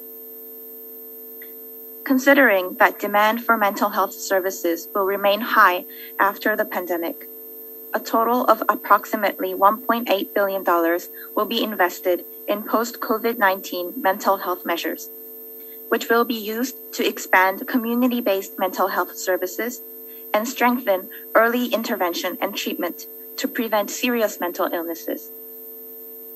In addition, the the Republic of Korea will expand research and development to enable systematic research on COVID-19's impact on mental health. We are planning a 6-year panel study to assess COVID-19's impact on mental health and will identify factors affecting individual, social, and collective mental health, while developing psychological support and early intervention technologies. As mentioned at the previous executive board, it is necessary to share each country's face-to-face and non-face-to-face mental health policies, as well as socio-psychological policies for the general public and people with mental illnesses. We hope that such forum of discussion could be convened by the WHO. On that note, the Republic of Korea endorses the updated and comprehensive mental health action plan that takes COVID-19 responses and recovery processes into consideration. We sincerely hope that people all over the world could remain physically and mentally healthy as we combat COVID-19. Thank you. Thank you to the Republic of Korea. I now give the floor to the United Kingdom of Great Britain and Northern Ireland, to be followed by Fiji. Thank you for the papers and presentations. The UK has been a strong advocate for the World Health Emergencies Programme since its very inception in 2016. The programme has achieved a huge amount in its first 5 years, saving countless lives and stopping dozens of health emergencies in their tracks. COVID-19 has demonstrated, however, that we must go further and faster in strengthening global preparedness for health emergencies. Indeed, to prevent the next pandemic, the UK believes that we need a paradigm shift with a strengthened WHO, new legally binding obligations for member states with the means to ensure compliance, including for the IHR, and adequate, sustainable financing for pandemic prevention and preparedness. That's why the UK strongly supports the resolutions being adopted by this Assembly today. The WHO's strengthening resolution contains no fewer than 65 operative paragraphs, laying the foundations for immediate reform in all the most important areas, from One Health to the Emergency Committee, and from alert systems to peer reviews. It rightly calls upon member states as well as the WHO to strengthen preparedness. We commend the European Union for its stewardship of this enormous piece of work, and we look forward to getting started together on implementation in the working group established by the resolution as soon as this Assembly concludes. The UK believes that in the longer term, we must go even further to deliver this paradigm shift that we need. That's why we have worked so closely with Chile, the European Union and many other partners to bring to this Assembly a decision relating to a new pandemic treaty or convention. We'd like to thank delegates for their constructive and committed approach to the discussions in this area, which have enabled us to agree to hold a special session of this Assembly in November focused specifically on this issue. We align with the joint statement on this decision by our South African colleagues. We also welcome the resolution on mental health preparedness and commend Thailand for its leadership on this important issue. On the Health Emergencies Programme, at previous governing bodies, we have flagged the need to strengthen functional capacities, including HR, deployment processes, administrative and reporting capabilities, and increased capacity in priority countries facing emergencies. The ongoing Commission examining sexual exploitation and abuse in the DRC highlights the increased risk of such issues in the context of emergencies and conflict.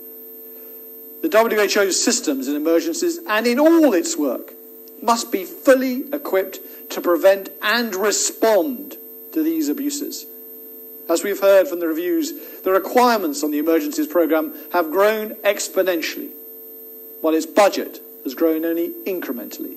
That is unsustainable. The programme must be sufficiently funded if we expect it to protect us all from health threats. That's one reason for the UK's significant and fully flexible core contribution, and we encourage others to continue to invest in this vital collective endeavour. Thank you very much. Thank you to the United Kingdom of Great Britain and Northern Ireland. I now give the floor to Fiji, to be followed by Angola.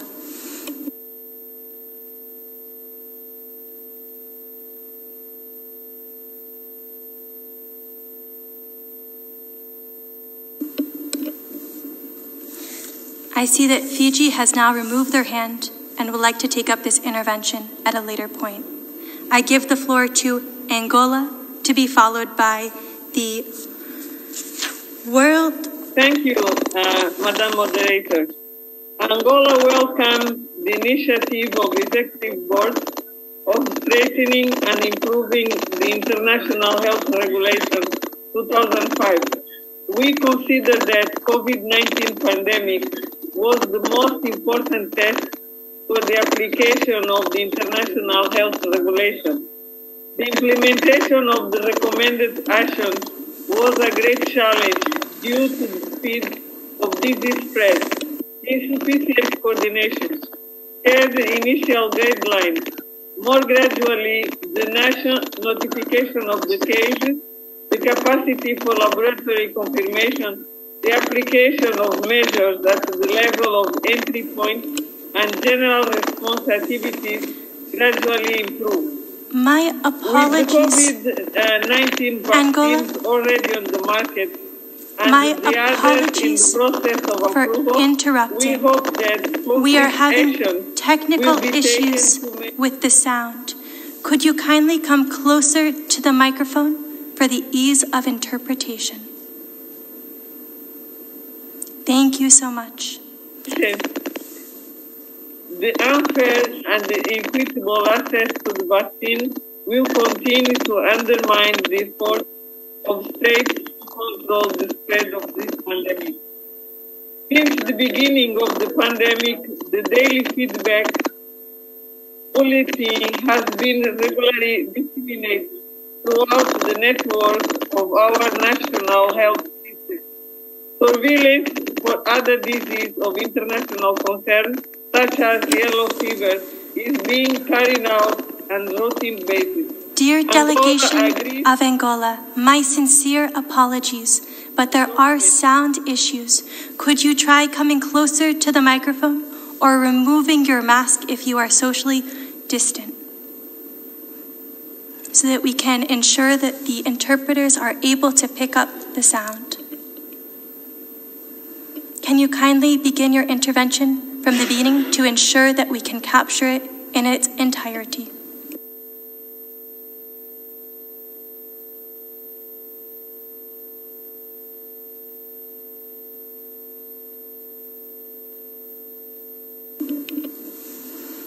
Angola, you have the floor. Thank you very much, Madam Moderator. Angola welcomes the initiative of the Executive Board of strengthening and improving the International Health Regulation 2005. We consider that COVID-19 pandemic was the most important test for the application of International Health Regulation. The implementation of the recommended action was a great challenge due to the speed of the disease spread.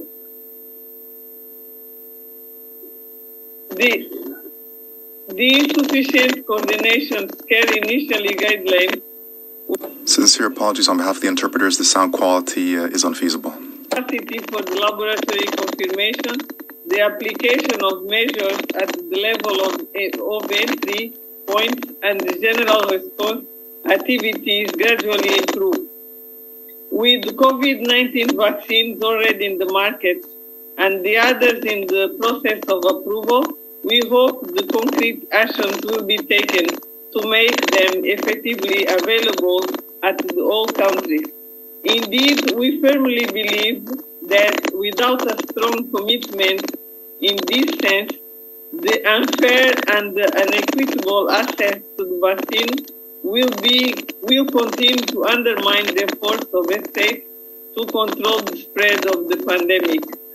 Since the beginning of the pandemic, the daily feedback bulletin has been regularly disseminated throughout the network of our national health system. Surveillance for the other diseases of international concern, such as yellow fever, is being carried out on routine basis. basis. Angola agrees and supports the proposal mentioned in the document. Thank you very much, moderator. Many thanks, Angola. We will be mixing the member state statements with the non-state actor constituencies, as previously mentioned. The World Dental Federation will now take the floor, joined by the constituency members, the International Pharmaceutical Federation, and the World Medical Association, to be followed by Uruguay.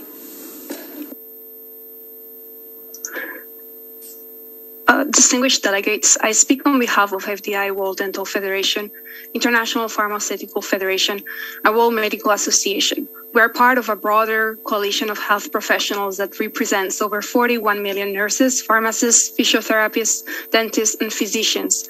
Having a strong health workforce is key to supporting the world through any health emergency. We urge member states to heed the Independence Panel's urgent call to take immediate action to stop the pandemic and to follow recommendations to ensure that any future infectious disease outbreak does not become another catastrophic pandemic. In particular, countries must invest in preparedness now and support their health professionals accordingly. On the COVID-19 response, we ask member states to 1. Provide channels for health professionals to have timely access to the latest, accurate, and comprehensive information and guidance on COVID-19, including PPE considerations and on best practices during the pandemic across countries, free from political interference and manipulation. 2. Guarantee continuity of essential health services and avoid diagnosis and treatment backlogs. 3. Further invest in infrastructure and update regulations for immunization to ensure health systems have the capacity for population-wide COVID-19 immunization and that all priority groups, including health professionals, are given precedence in the vaccination rollout in all countries. 4. Acknowledge there is a need to separate science and politics and actively involve health professionals in decision-making. On emergency preparedness, we ask member states to 1.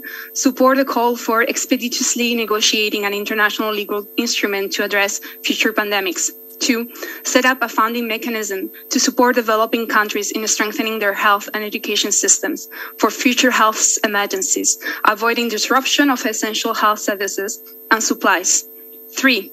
Ensure that health facilities provide positive practice environments through the sufficient qualified staffing and decent working conditions, including occupational safety, manageable workloads, stress reduction measures, adequate remuneration, and protection from violence, abuse, and discrimination, and provision of psychosocial support and counseling. 4. Include emergency preparedness and response, including guidance on PPE use in all health professional education curricula, and ensure continuing professional development. 5. Work with health professionals to foster collaboration between professions to strengthen current care delivery and resilience for the future. In addition, we urge member states to prioritize the promotion of mental health and psychosocial well-being in COVID-19 recovery plans and to place a strong focus on those most vulnerable, including health professionals. Thank you. Thank you to the FDI World Dental Federation and constituency members. I now give the floor to Uruguay, to be followed by Brazil.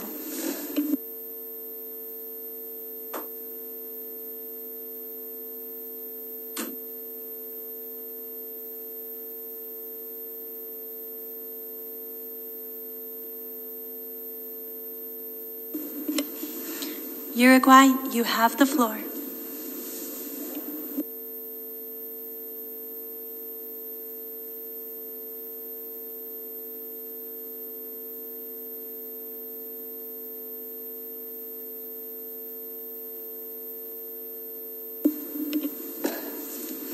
I understand that we may be experiencing technical issues. We will come back to Uruguay. We will continue with Brazil, followed by Paraguay.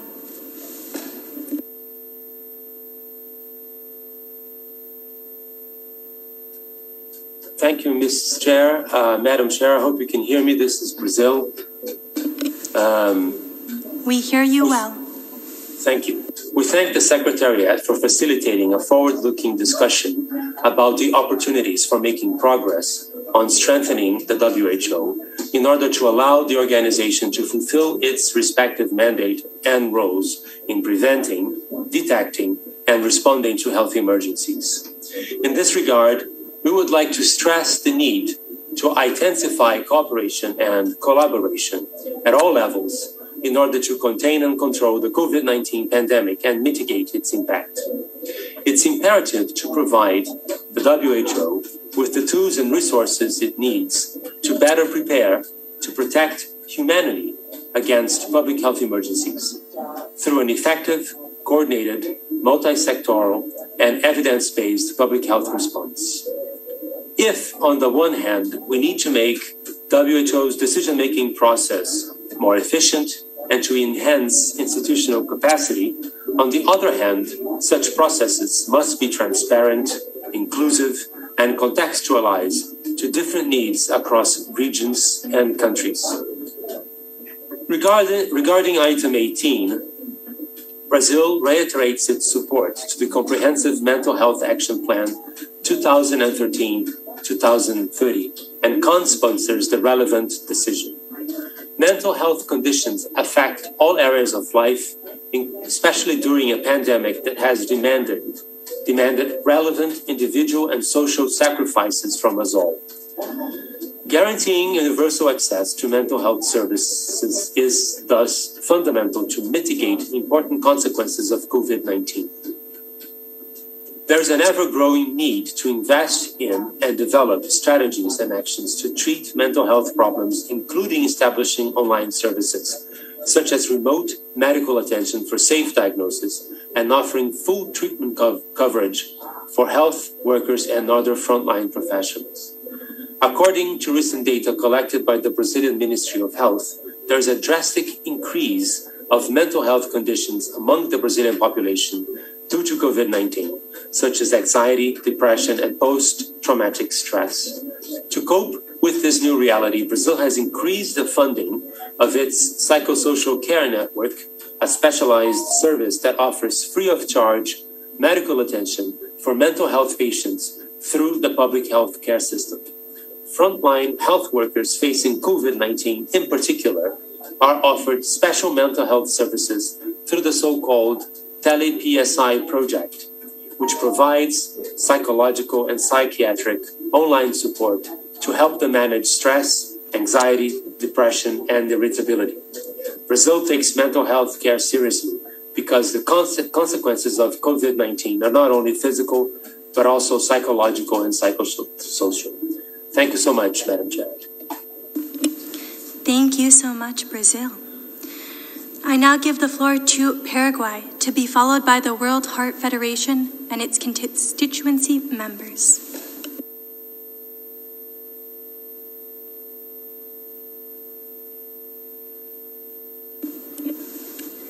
Paraguay, you have the floor.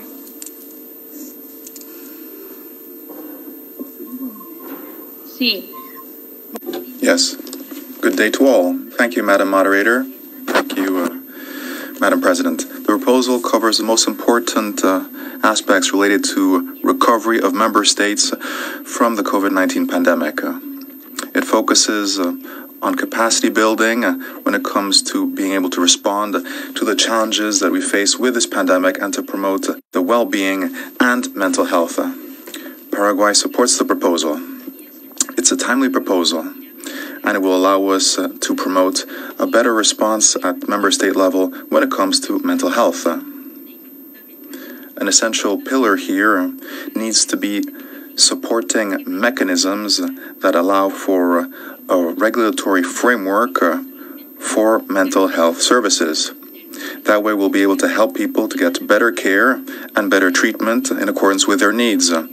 Also looking at care at community level and do this in a very inclusive way. We need laws, policies, and national mental health plans that facilitate the implementation of measures and the management of funds dedicated to mental health. This document is extremely relevant since our country is implementing a reform of its mental health system within the special initiative regarding mental health of WHO. We will continue in the implementation of this initiative and will also continue implementing our national plan in response to COVID-19. And we will strengthen proper coverage throughout the country with community-based responses. Thank you. Thank you, Paraguay. As previously mentioned, we will be mixing in non-state actor constituencies with the member state interventions. I now give the floor to the World Heart Federation, joined by the constituency members, the Framework Convention Alliance on Tobacco Control, the International Alliance of Patients Organizations, the International Diabetes Federation, the International Society of Nephrology, the World Hypertension League, and the World Stroke Organization. The World Heart Federation, you have the floor, to be followed by Uruguay.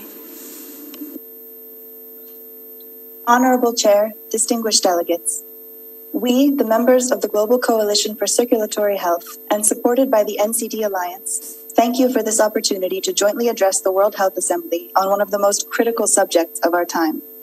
The COVID-19 pandemic has taken an incalculable toll on the mental, fiscal, and of course physical health of our societies. This past year has united us in facing a truly global challenge, but it has also exposed deep, enduring fault lines and inequities in the population health and health systems of nearly every country represented here today.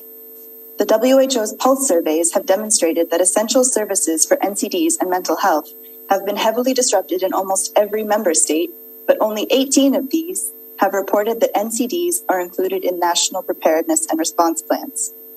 As the chief representatives of the global circulatory health community and patients, we have a unique responsibility to draw your attention to the tsunami of post-pandemic consequences lying in wait. The combined impacts of cardiac complications due to COVID-19 and interruptions to crucial medical interventions and ongoing care for people living with hypertension, diabetes, kidney disease, stroke, and other circulatory conditions, those most at risk of poor outcomes from COVID-19, will almost certainly exacerbate the already huge burden borne by stressed health systems worldwide. We therefore implore you, our partners in health, to urgently address the key risk factors and preventative measures that can help fight the hidden syndemic of non-communicable and especially circulatory diseases and COVID-19. We call on member states to prioritize ongoing prevention, screening, and treatment for circulatory conditions in national COVID-19 response and recovery plans through concerted patient co-creation and collaboration.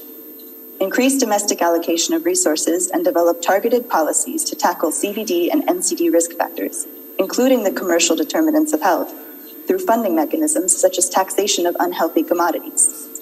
Integrate monitoring and data collection on NCD prevalence, comorbidities, and risk factors into measures of pandemic readiness, resilience, and response, and strengthen primary health care to ensure equitable access to essential health services, particularly for people living with NCDs and in low-resource settings.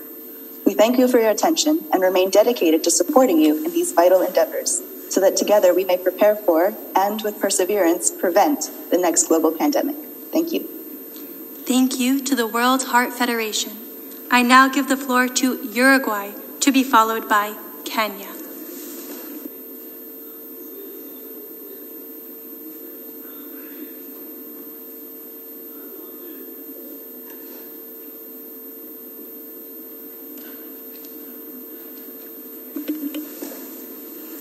Uruguay, you have the floor.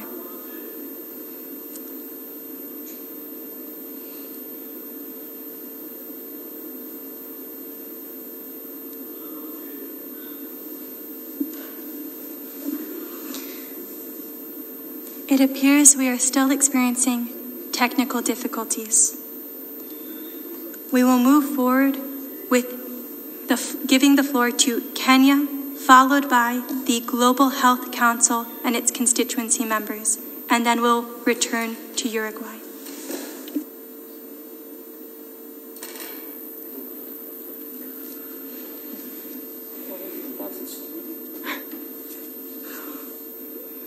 Thank you, Chair. Kenya aligns this statement with that which Zambia will present on behalf of the African member states. Kenya is a state party of the IHR and has progressively instituted legislative, regulatory, and policy mechanisms to incorporate the provisions of the IHR. The government priority development agenda on universal health coverage is a critical prerequisite in building the necessary resilience in the health systems and core national capacities to prevent, detect, and respond to public health events. To guide national health emergency policy and investment, the government in 2017 undertook an IHR joint external evaluation which revealed that Kenya had achieved developed capacity for most of IHR core capacity areas. However, it also revealed that additional effort was needed to move to demonstrated and sustainable IHR capacities. As a result, the government conducted extensive and multi-sector consultations with the main stakeholders involved in IHR implementation and subsequently launched the National Action Plan for Health Security, NAFS, in 2019. The challenge that now remains in funding for action plan, which is largely supported by domestic resources and some development partners. Regarding the agenda on mental health, the mental duress and anguish caused by the pandemic has severely affected lives and livelihoods and has had a catastrophic impact on our citizens. Kenya therefore adopted a whole society approach to promote, protect, and care for mental health as an essential component of the national COVID-19 response through various mental health and psychosocial support activities. Under this initiative, social welfare assessments and reintegration of people in quarantine and isolation back to their communities was also supported. Kenya also developed mental health and psychosocial support guidelines for public emergencies and prioritized psychological first aid training for COVID-19 response teams, frontline workers, as well as community health volunteers to strengthen MHSPSS response at all healthcare levels, including the community.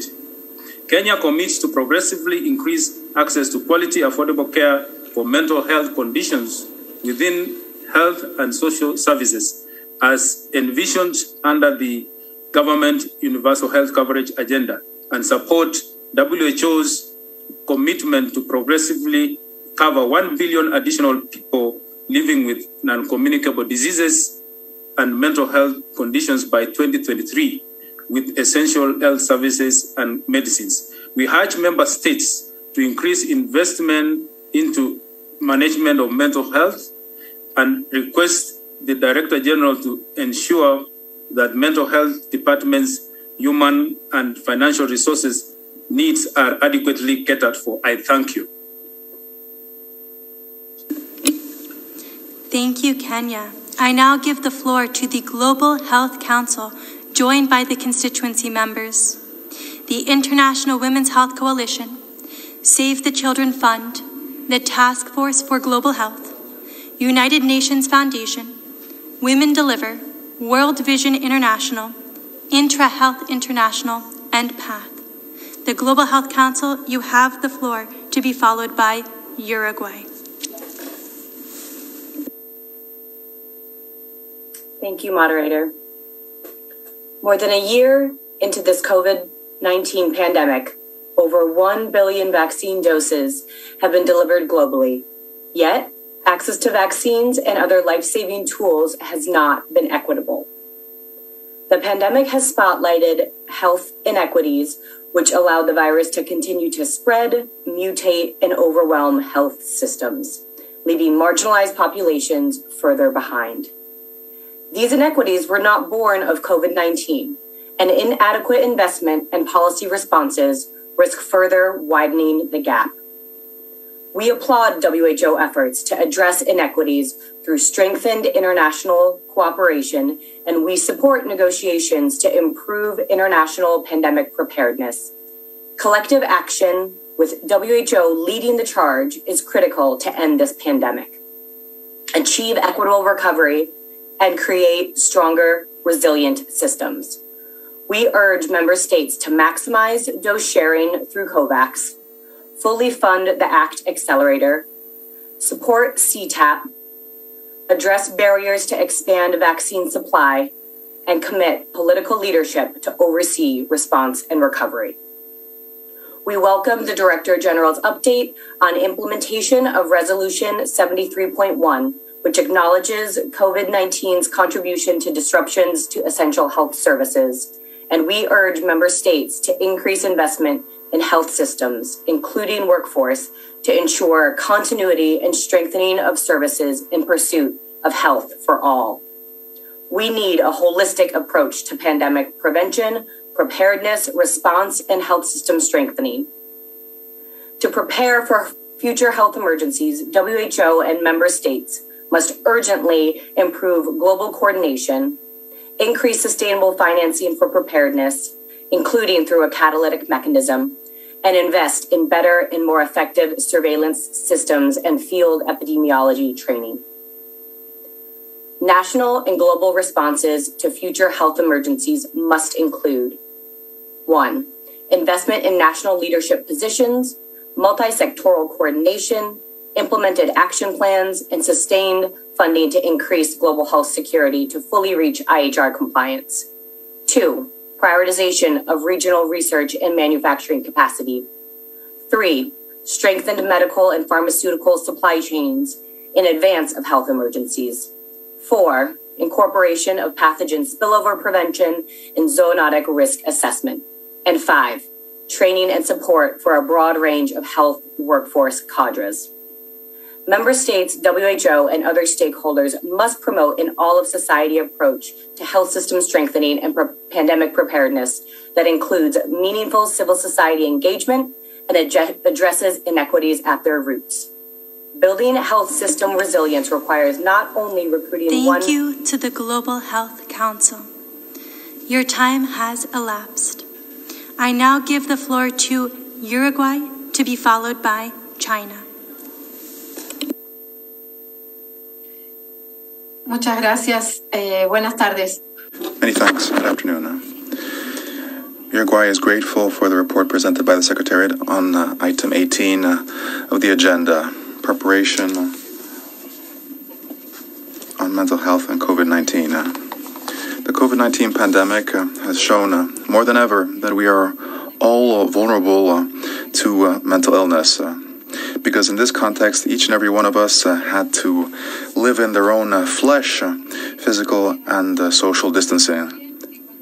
And now we understand that when we talk about mental health, we're talking about investing in commitment, in who we are, regardless of where we are. Over these months of pandemic, we also understood the importance of emotional approaches, which is our essential part of any cure. For Uruguay, there is no comprehensive health without mental health. Our country has adopted specific legislation on mental health that has as its main objective to guarantee the protection of mental health for the... I hear you well. Thank you. En nuestro país se aprobó. Uruguay has adopted specific legislation on mental health that has as its major goal guaranteeing the protection of mental health for the inhabitants of our country with a human rights perspective, especially bearing in mind the rights of those who use mental health services, and this is covered in our national mental health system.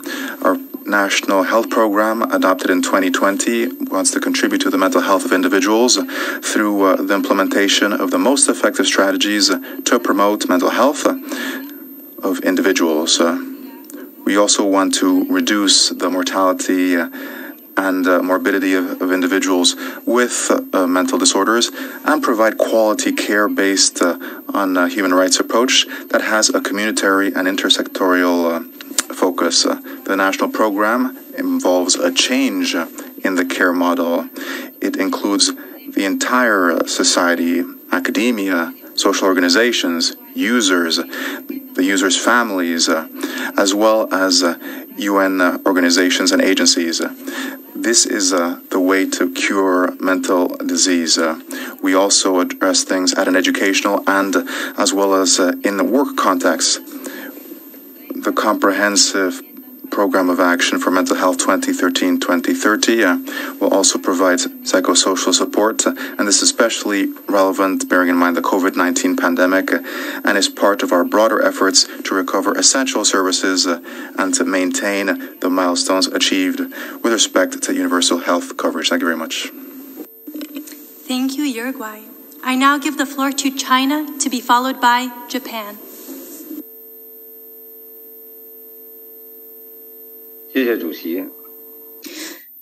Thank you, Madam Chair.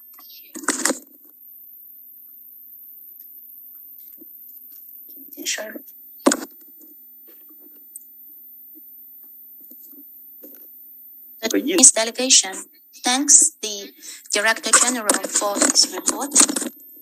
WHO's work in the field of health emergencies to mental health preparedness and response to the COVID-19 pandemic, and appreciates WHO's tireless efforts in responding to multiple emergencies other than COVID-19.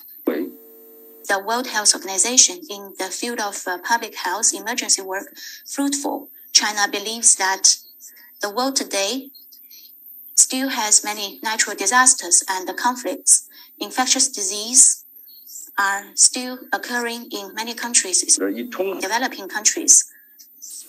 The World Health Organization should give full play to its core leadership, strengthen the 3 levels of the nation, utilize the existing resources, and help the poor countries promote their health emergency core capacity, protect the vulnerable groups such as women, children, and focus on their mental health.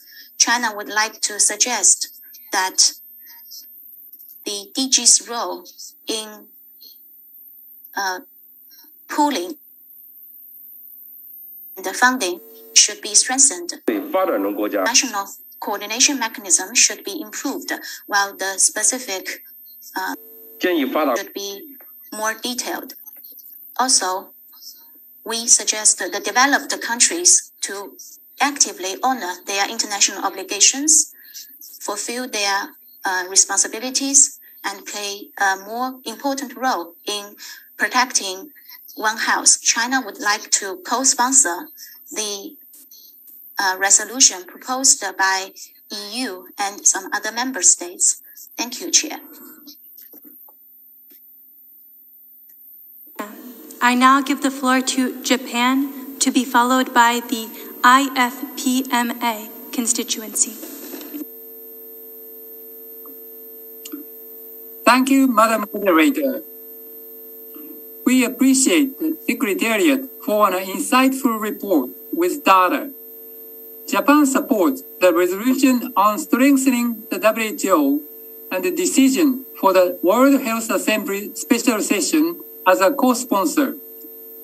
It is clear that the WHO's coordination and collaboration is WHO's coordination and collaboration with other UN agencies, governments, and civil society is needed more than ever. In this context, we would like to make 4 points. First, given the importance to take part in the international rulemaking to tackle pandemics and other health emergencies, Japan would like to actively contribute to discussion on international instruments. Second, for WHO to play a more leading, convening, and coordinating role in emergency response with independent capability, while ensuring other important functions such as providing technical advice and support. We would like to underline the importance of governance. We support a stronger executive board which would work together with the Secretariat hand in hand, recognizing that stronger governance will ensure transparency and accountability while building a greater leadership in global health. Third, Japan would like to ask the Secretariat to share with member states their views on the future roadmap for various stakeholders to fulfill their roles in health emergencies, while preventing the application of functions based on recommendations made by the independent panel, the IHL Review Committee, and the IOAC. Fourth, Japan supports the Secretariat's decision on the updated mental health action plan. We resonate with the WHO's concerns about increased anxiety, depression, and stress caused by COVID-19, in addition to exhaustion of medical personnel. For example, we are seeing an increase in the number of suicides among young people nationwide and worldwide. Therefore, Japan began to work on these mental issues. We also appreciate the Secretariat's strong emphasis on suicide prevention, mental health of vulnerable groups across the lifespan, such as children, adolescents, and pregnant mothers, and the mental health of frontline health and social care workers. We are looking forward to new data and future guidelines by WHO for groups with these particular risks. Chair, Japan has been also working on the growing problem of social anxiety, loneliness, and isolation under COVID-19 through a whole of government approach. We are eager to share our lessons and experiences, collaborating with WHO to contribute to global health, in particular mental health. Finally, Madam Chair, Japan is pleased to see this Health Assembly reaffirming our collective efforts to end the current pandemic and to prevent future pandemics. I thank you. Thank you, Japan. I now give the floor to the International Federation of Pharmaceutical Manufacturers and Associations, joined by the constituency member, Global South Care Federation, to be followed by Australia. Thank you, Madam Moderator. GSCF and IFPMA, supported by IGBA, welcome the opportunity to make this constituency statement under Agenda Item 17. Innovative health industries continue to remain at the forefront of the global effort to develop and manufacture tests, therapeutics, preventative tools, and vaccines to contain and defeat COVID, and of ensuring these reach people everywhere. This massive and unprecedented effort is moving with tremendous pace. After more than 200 clinical trials and nearly 300 partnerships and collaborations among manufacturers worldwide, COVID vaccine production has increased from 0 to 2.2 billion doses by the end of May, with an astounding estimate of 11 billion doses by the end of this year, enough doses to vaccinate the world's adult population. As Dr. Tedros stated, the private sector has an essential role to play in combating this public health crisis through the expertise, innovation, and resources. That said, COVID vaccines currently are not equally reaching all priority populations worldwide. Immediate action must focus on stepping up responsible dose sharing and maximizing production without compromising quality and safety. Global health challenges such as this require truly inclusive cooperation and a redoubling of efforts to ensuring health system resilience. Manufacturers, governments, and NGOs must work together to take urgent steps to further address this inequity, and the industry recently proposed 5 concrete steps that will deliver in the short term. Those can be found on IFPMA website. We urge governments in coordination with WHO to eliminate all trade and regulatory barriers to export and to facilitate and expedite the cross-border supply of key raw materials, essential manufacturing materials, medicines and vaccines, and prioritize the movement of skilled vaccine manufacturing workforce. We call on member states to ensure that they are ready and able to rapidly deploy available doses and to mitigate the risks to the production and deployment of other vaccines vital to public health worldwide. We also urge governments to guarantee immediate and unhindered access to pathogens and associated information regarding any COVID variants to support the development of new vaccines and treatments. It is important that the world uses the lessons we have learned during the COVID crisis to make sure we are all better prepared in the future. Industry is committed to delivering preparedness solutions and to contributing our expertise to relevant discussions. We look forward to being included in the design of the potential pandemic treaty or other international instrument, and in playing a meaningful role in shaping the future so we are stronger together for the next health emergency. Thank you. Thank you, IFPMA and its constituency members. I now give the floor to our chair for an announcement, after which we will continue with member state interventions.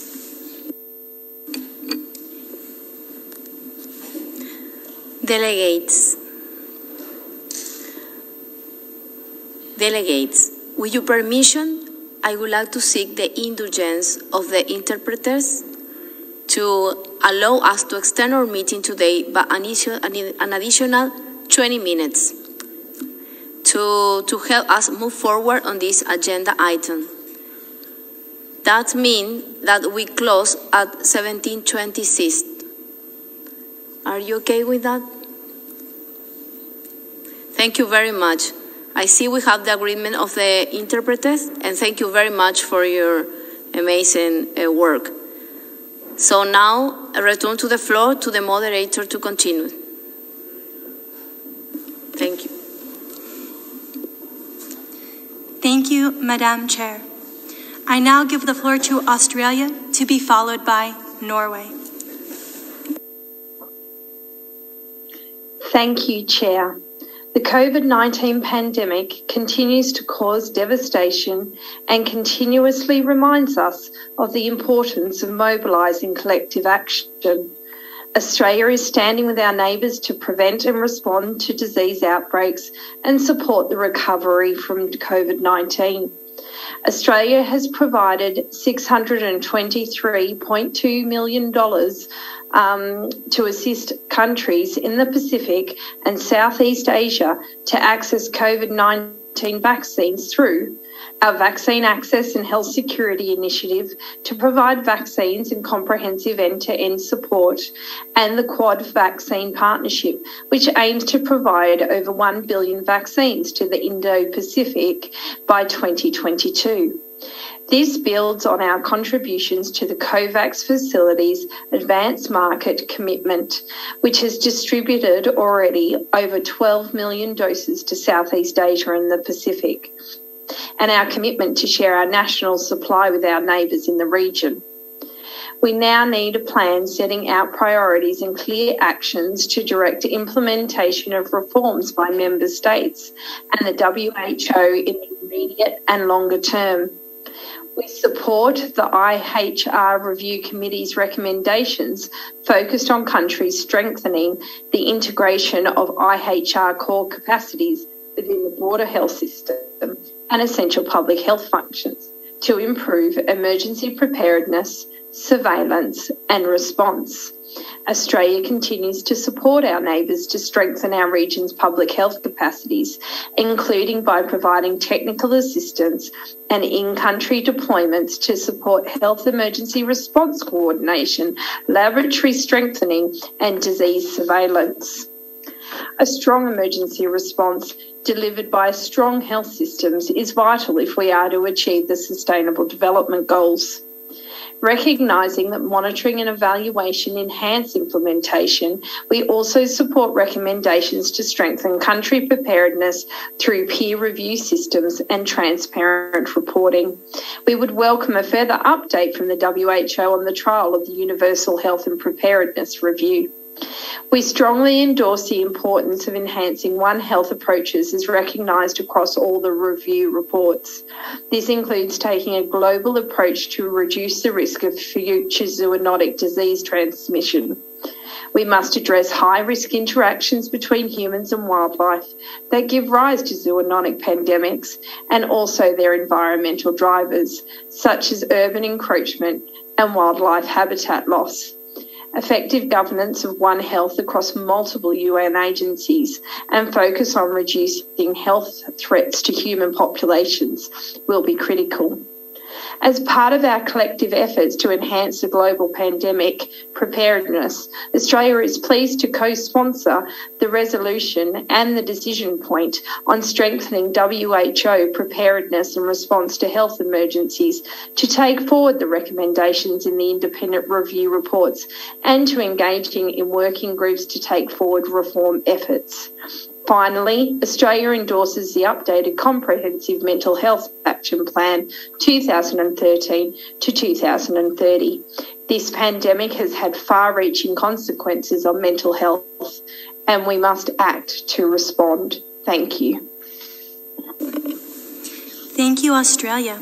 I now give the floor to Norway, to be followed by Canada. Thank you, Chair. The COVID-19 pandemic has demonstrated that the world needs WHO to coordinate the global response to health emergencies. To deliver on this expectation, WHO's capacity to coordinate and respond must be strengthened.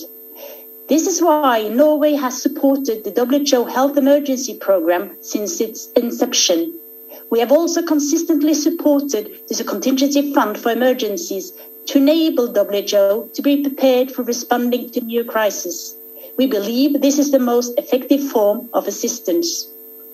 5 years ago, the Security Council adopted Resolution 2286, recognizing that attacks on healthcare was a growing challenge in conflicts. Unfortunately, the trend of destroying health systems and denying civilian access to basic life-saving services has continued. Lack of respect for and weak implementation of international humanitarian law by parties to conflict is a challenge. We must invest in better protective measures in emergency operations at all levels, including community engagement, acceptance building, and ensuring quality of healthcare. WHO has an important role to play in providing data which can be used by all relevant stakeholders to address the different facets of attacks on healthcare. Mental health is one of the most neglected areas of health, in particular during emergencies. Ensuring that mental health services are provided as part of primary healthcare is not less important during the pandemic. We need to rethink the measures needed to ensure services for some of the most vulnerable groups in this crisis. In Norway's strategy on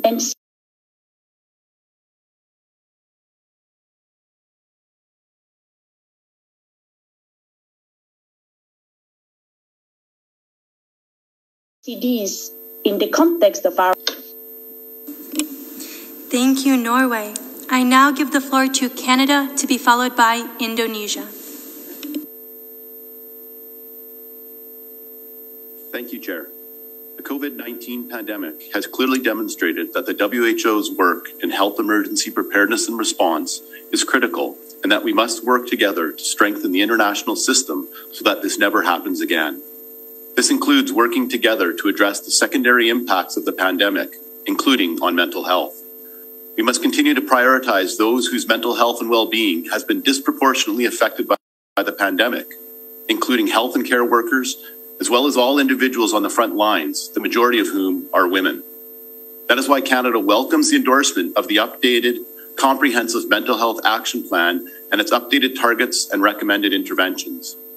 We would like to thank Thailand for its leadership on the decision point on promoting mental health preparedness and response for public health emergencies, which Canada was pleased to co-sponsor.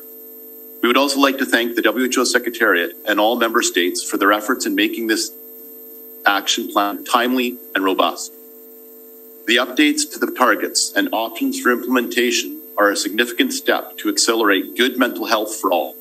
To achieve these goals, we need to commit to transparent and regular reporting on our progress. The updated action plan comes at a crucial moment as the international community begins to consider what it means to build back better in light of COVID-19. The pandemic has highlighted the need for additional global and national action on mental health, including strengthening health systems and psychosocial supports. Now is the time for member states to translate words into action and make progress on the implementation of the updated action plan and its associated targets.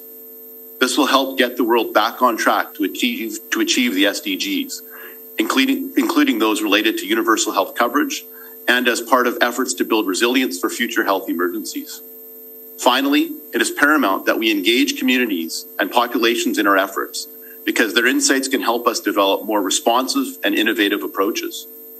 This global momentum on mental health is heartening. Our challenge now is how we can build on this momentum and enhance our efforts together. Canada looks forward to working with all partners in supporting progress against the action plan. Thank you, Chair. Thank you, Canada. I now give the floor to Indonesia, to be followed by Israel.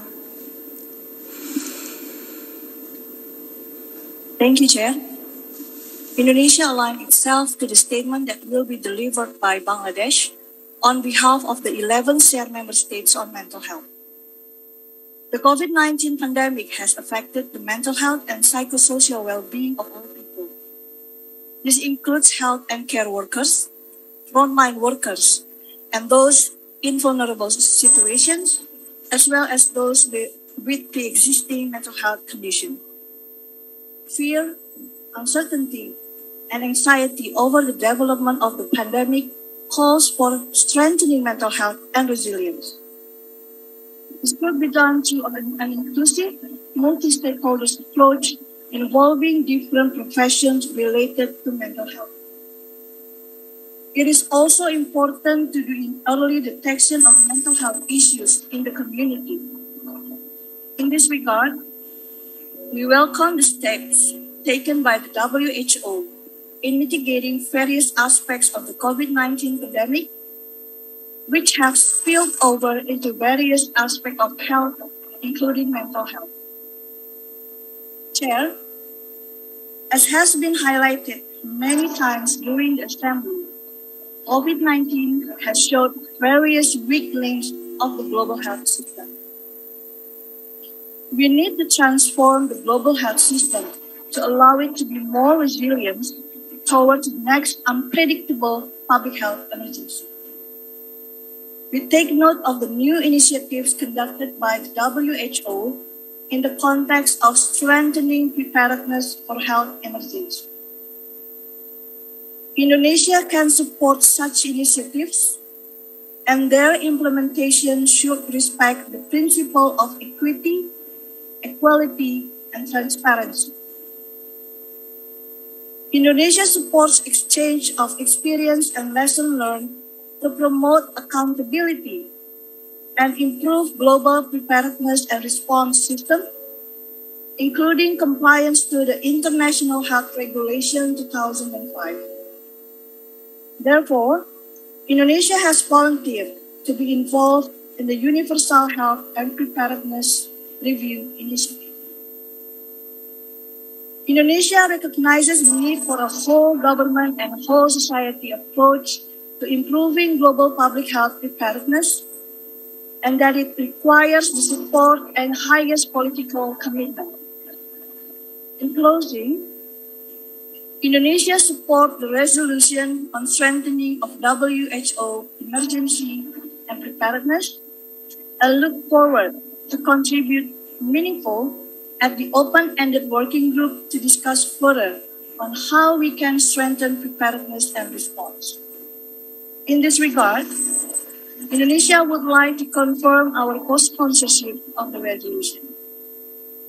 Ending the pandemic should be our collective objective. And thank you.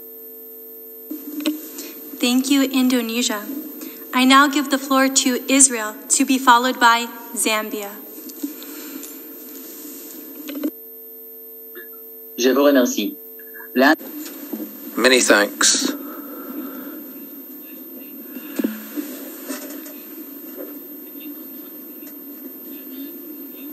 Israel has a novel called Sorbold, which is very interesting to read. Let me read an excerpt for you.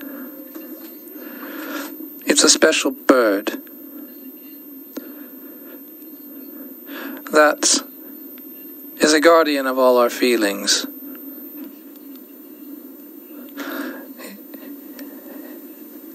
It absorbs our fears, our hopes, all our emotions.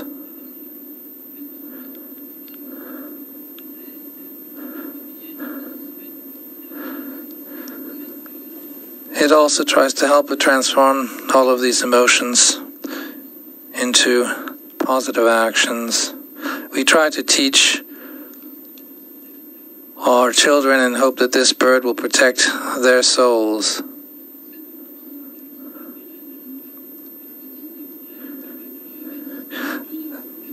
This has also been our approach here at the WHO for Israel. This is why it's so important to focus on mental health for our country. We're also very much attached to universal health care, and we think mental health should be part of that. For a long time, mental health has been a sort of side issue at the WHO. We really appreciate the fact that the WHO is now coming to the forefront of our discussions.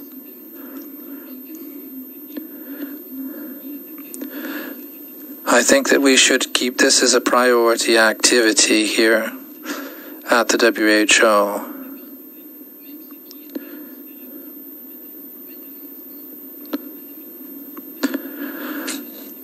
Indeed, mental health has not been an issue even before the pandemic, but now as we are entering into the first year of this terrible scourge, we see that mental health has become even more important amongst our priorities. We hope that we will be able to provide the best mental health care possible.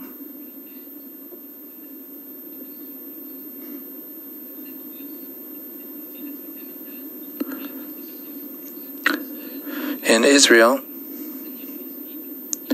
we are trying to adopt a holistic approach to mental health. This will include work, leisure activities, and so forth. All our services have continued to work even during the lockdown to ensure mental health in our country. We want to ensure that we're ensuring that mental health is part of our national program. Please make sure that this important issue is highlighted throughout the work moving forward. Thank you, Israel. I now give the floor to Zambia, to be followed by Bangladesh.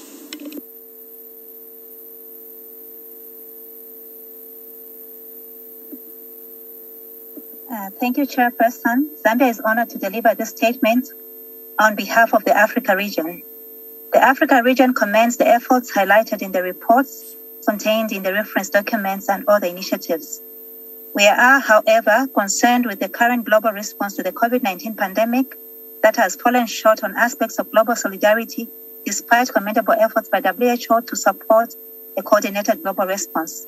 The accelerated R&D efforts for vaccines have not been supported with mechanisms for ensuring equitable and timely access by all countries, resulting in enormous access challenges in developing countries. While we appreciate the areas of focus of interventions by the Secretariat contained in the report, we note that some aspects of Resolution WHA 73.1 are not addressed.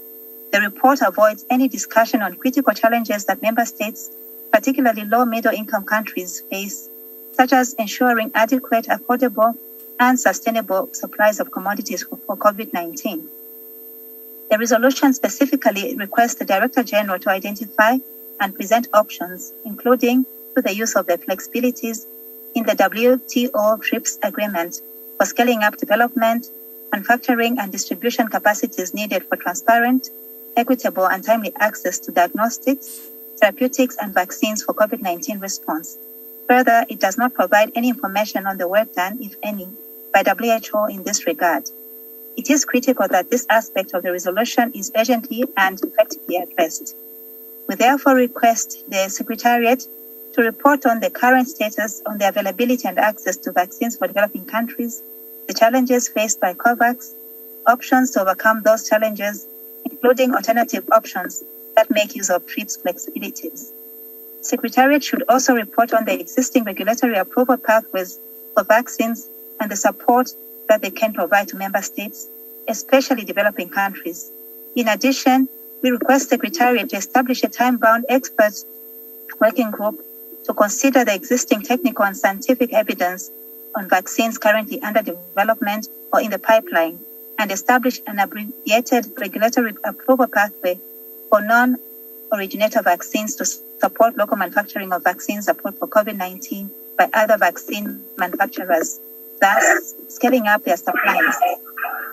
The Africa region reiterates the call for immediate global action, coordinated by a strengthened WHO to ensure that COVID-19 diagnostics, treatments, and preventive products are made available to all member states, and that all knowledge and inventions, including for medical devices, be treated as global public goods. On the IHRRC, we recognize the efforts by the Secretariat in ensuring the impartial, independent, and comprehensive evaluation work of the Review Committee on the Functioning of the International Health Regulations 2005 during the COVID-19 response, endorses its report and urges the full implementation of recommendations contained therein. On mental health in COVID-19, we endorse the updated Comprehensive Mental Health Action Plan 2013-2030, including the WHO Special Initiative for Mental Health. Given the need to support recovery from COVID-19, we request the Secretariat to support member states in promoting mental health and psychosocial well-being and strengthening preparedness, response capacity, and resilience for future public health emergencies, taking into account context-specific solutions that support individual and local community mental health and well-being. In conclusion, the Africa region supports the adoption of the draft resolution introduced by the EU delegation on this agenda item. Chairperson, I thank you. Thank you, Zambia. I now give the floor to Bangladesh, to be followed by Spain.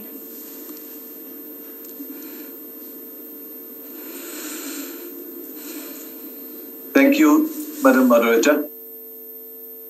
Bangladesh is delivering this statement on behalf of 11 member states in the Southeast Asia region. We appreciate WHO's contribution and leadership in global mental health initiative, particularly in Bangladesh and Nepal, to enhance access to inclusive, integrated, evidence-based primary and community mental health services and psychosocial support. It is a fact that mental health is still the most neglected and underinvested area across WHO program. We hope the EB 148 decision on promoting mental health preparedness and response for public health emergencies would pave the way for strengthening capacity of the member states on mental health preparedness and response to public health emergencies as highlighted by the COVID-19 pandemic. The COVID-19 has exposed the existing mental health service gaps. In this respect, our region would like to make 4 points to address the existing and emerging challenges. First, prioritization of mental health needs to be continued at all levels, global, regional, and national, to ensure an effective and comprehensive response to the mental health needs of people and healthcare workers during COVID-19 pandemic. At the country level, integration of mental health services into primary healthcare needs to be ensured to improve availability and accessibility of mental health care for all, especially those in vulnerable situations and hard-to-reach areas. This also includes promoting deinstitutionalization towards community-led mental health services and cares. Moreover, the sustainable funding for addressing mental health problems needs to be available and adequate at all levels. In addition, culturally acceptable norms of mental health services should be developed, keeping in mind the needs, contexts, and priorities across regions.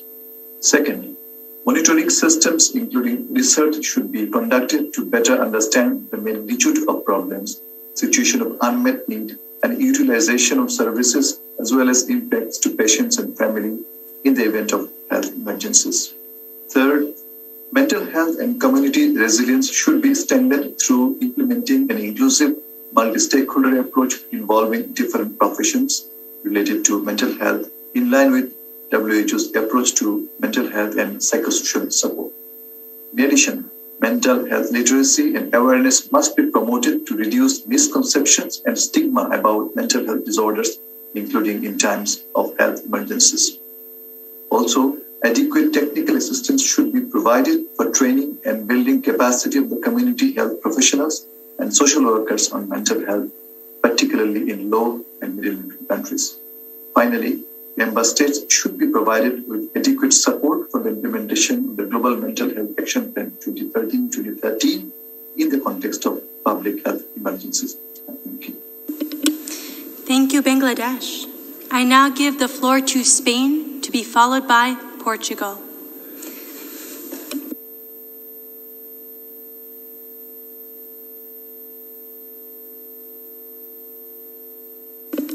Spain, you have the floor. Muchas gracias, presidenta del comité, distinguidos colegas. España suscribe la declaración.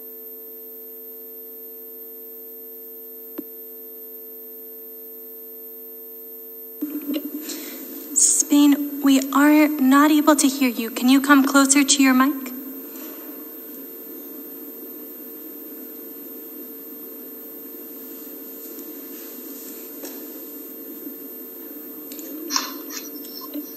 España suscribe la declaración. Spain supports a statement made by the European Union and supports the decision to promote mental health preparedness for a response to the COVID-19 pandemic. Mental health has always been a priority for my country, and we've not lost sight of it in the current crisis.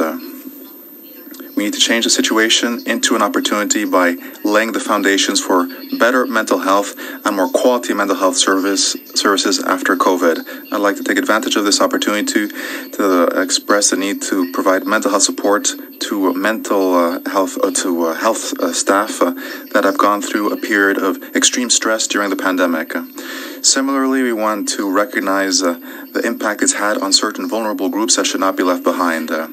We can say that Spain, thanks to the resilience of our healthcare system and universal health coverage, as well as access to mental health, has not been interrupted significantly over this period. New demands have led to new modes of organization, and we've also been able to find new resources such as remote medical assistance and health assistance. We're working on a comprehensive approach to mental health, which is why we are updating our national strategy. We're working on the basis of consensus and cooperation, and for that, we also count on the support of individuals that work with organizations. This update is in accordance with the recommendations that are included in the European Mental Health Action Plan. Thus it is that our new perspective is based on the rights of citizens, social integration, the fight against stigmatization, prevention of suicidal behaviors, and rehabilitation of individuals. We believe that we are laying the foundations for our country to move forward with this paradigm shift, following the guidance of the World Health Organization.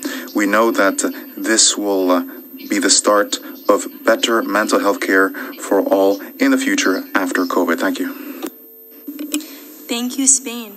I now give the floor to Portugal, to be followed by Denmark.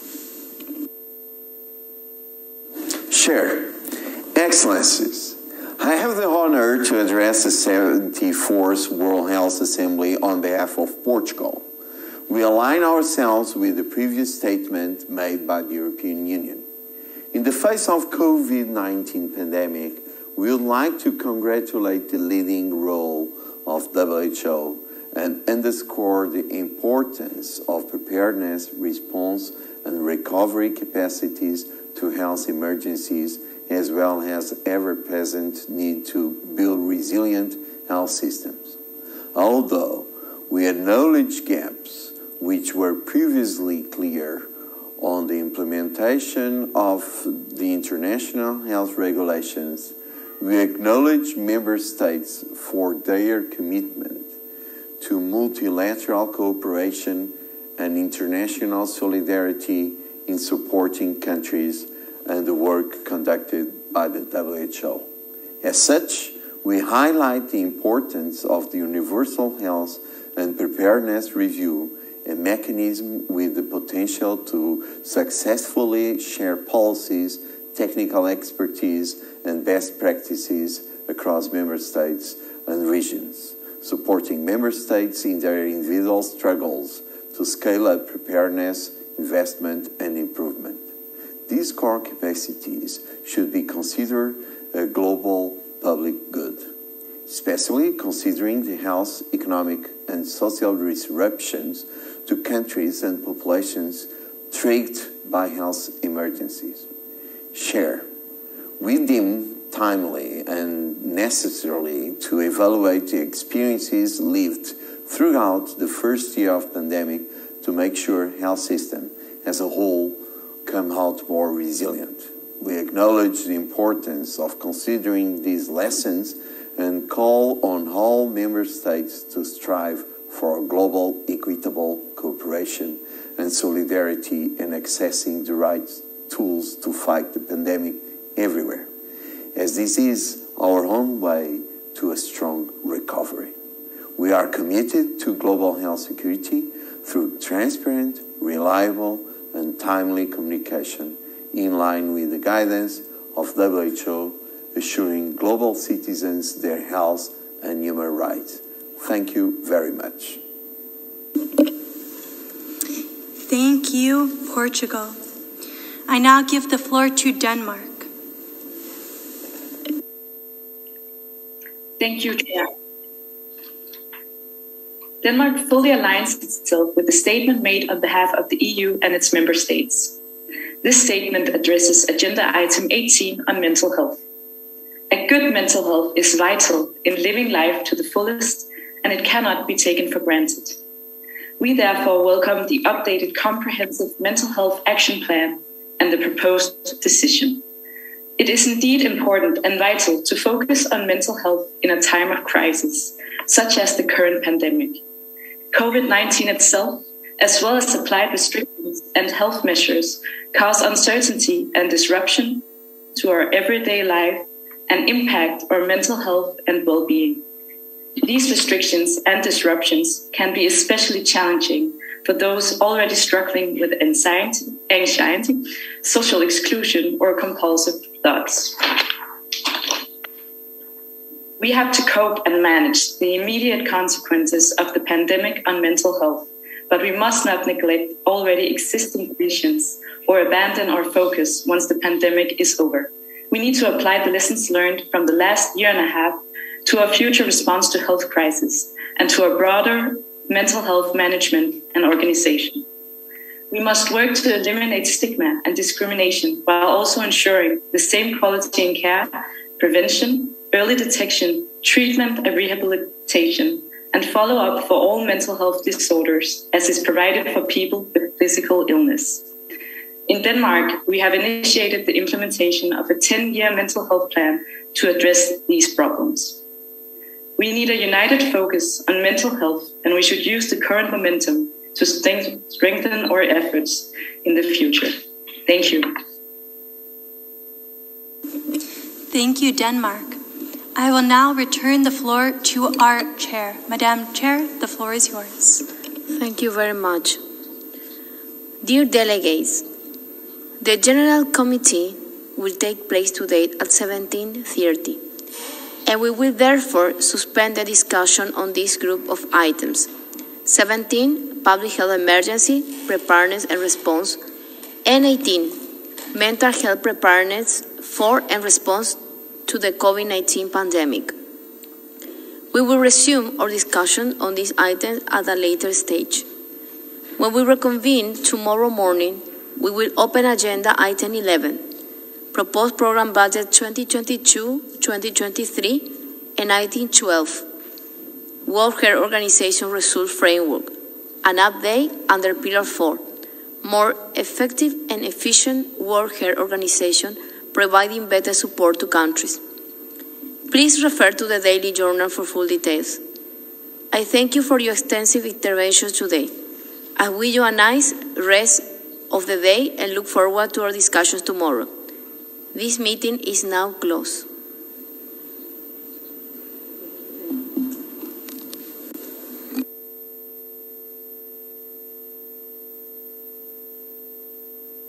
Recording stopped.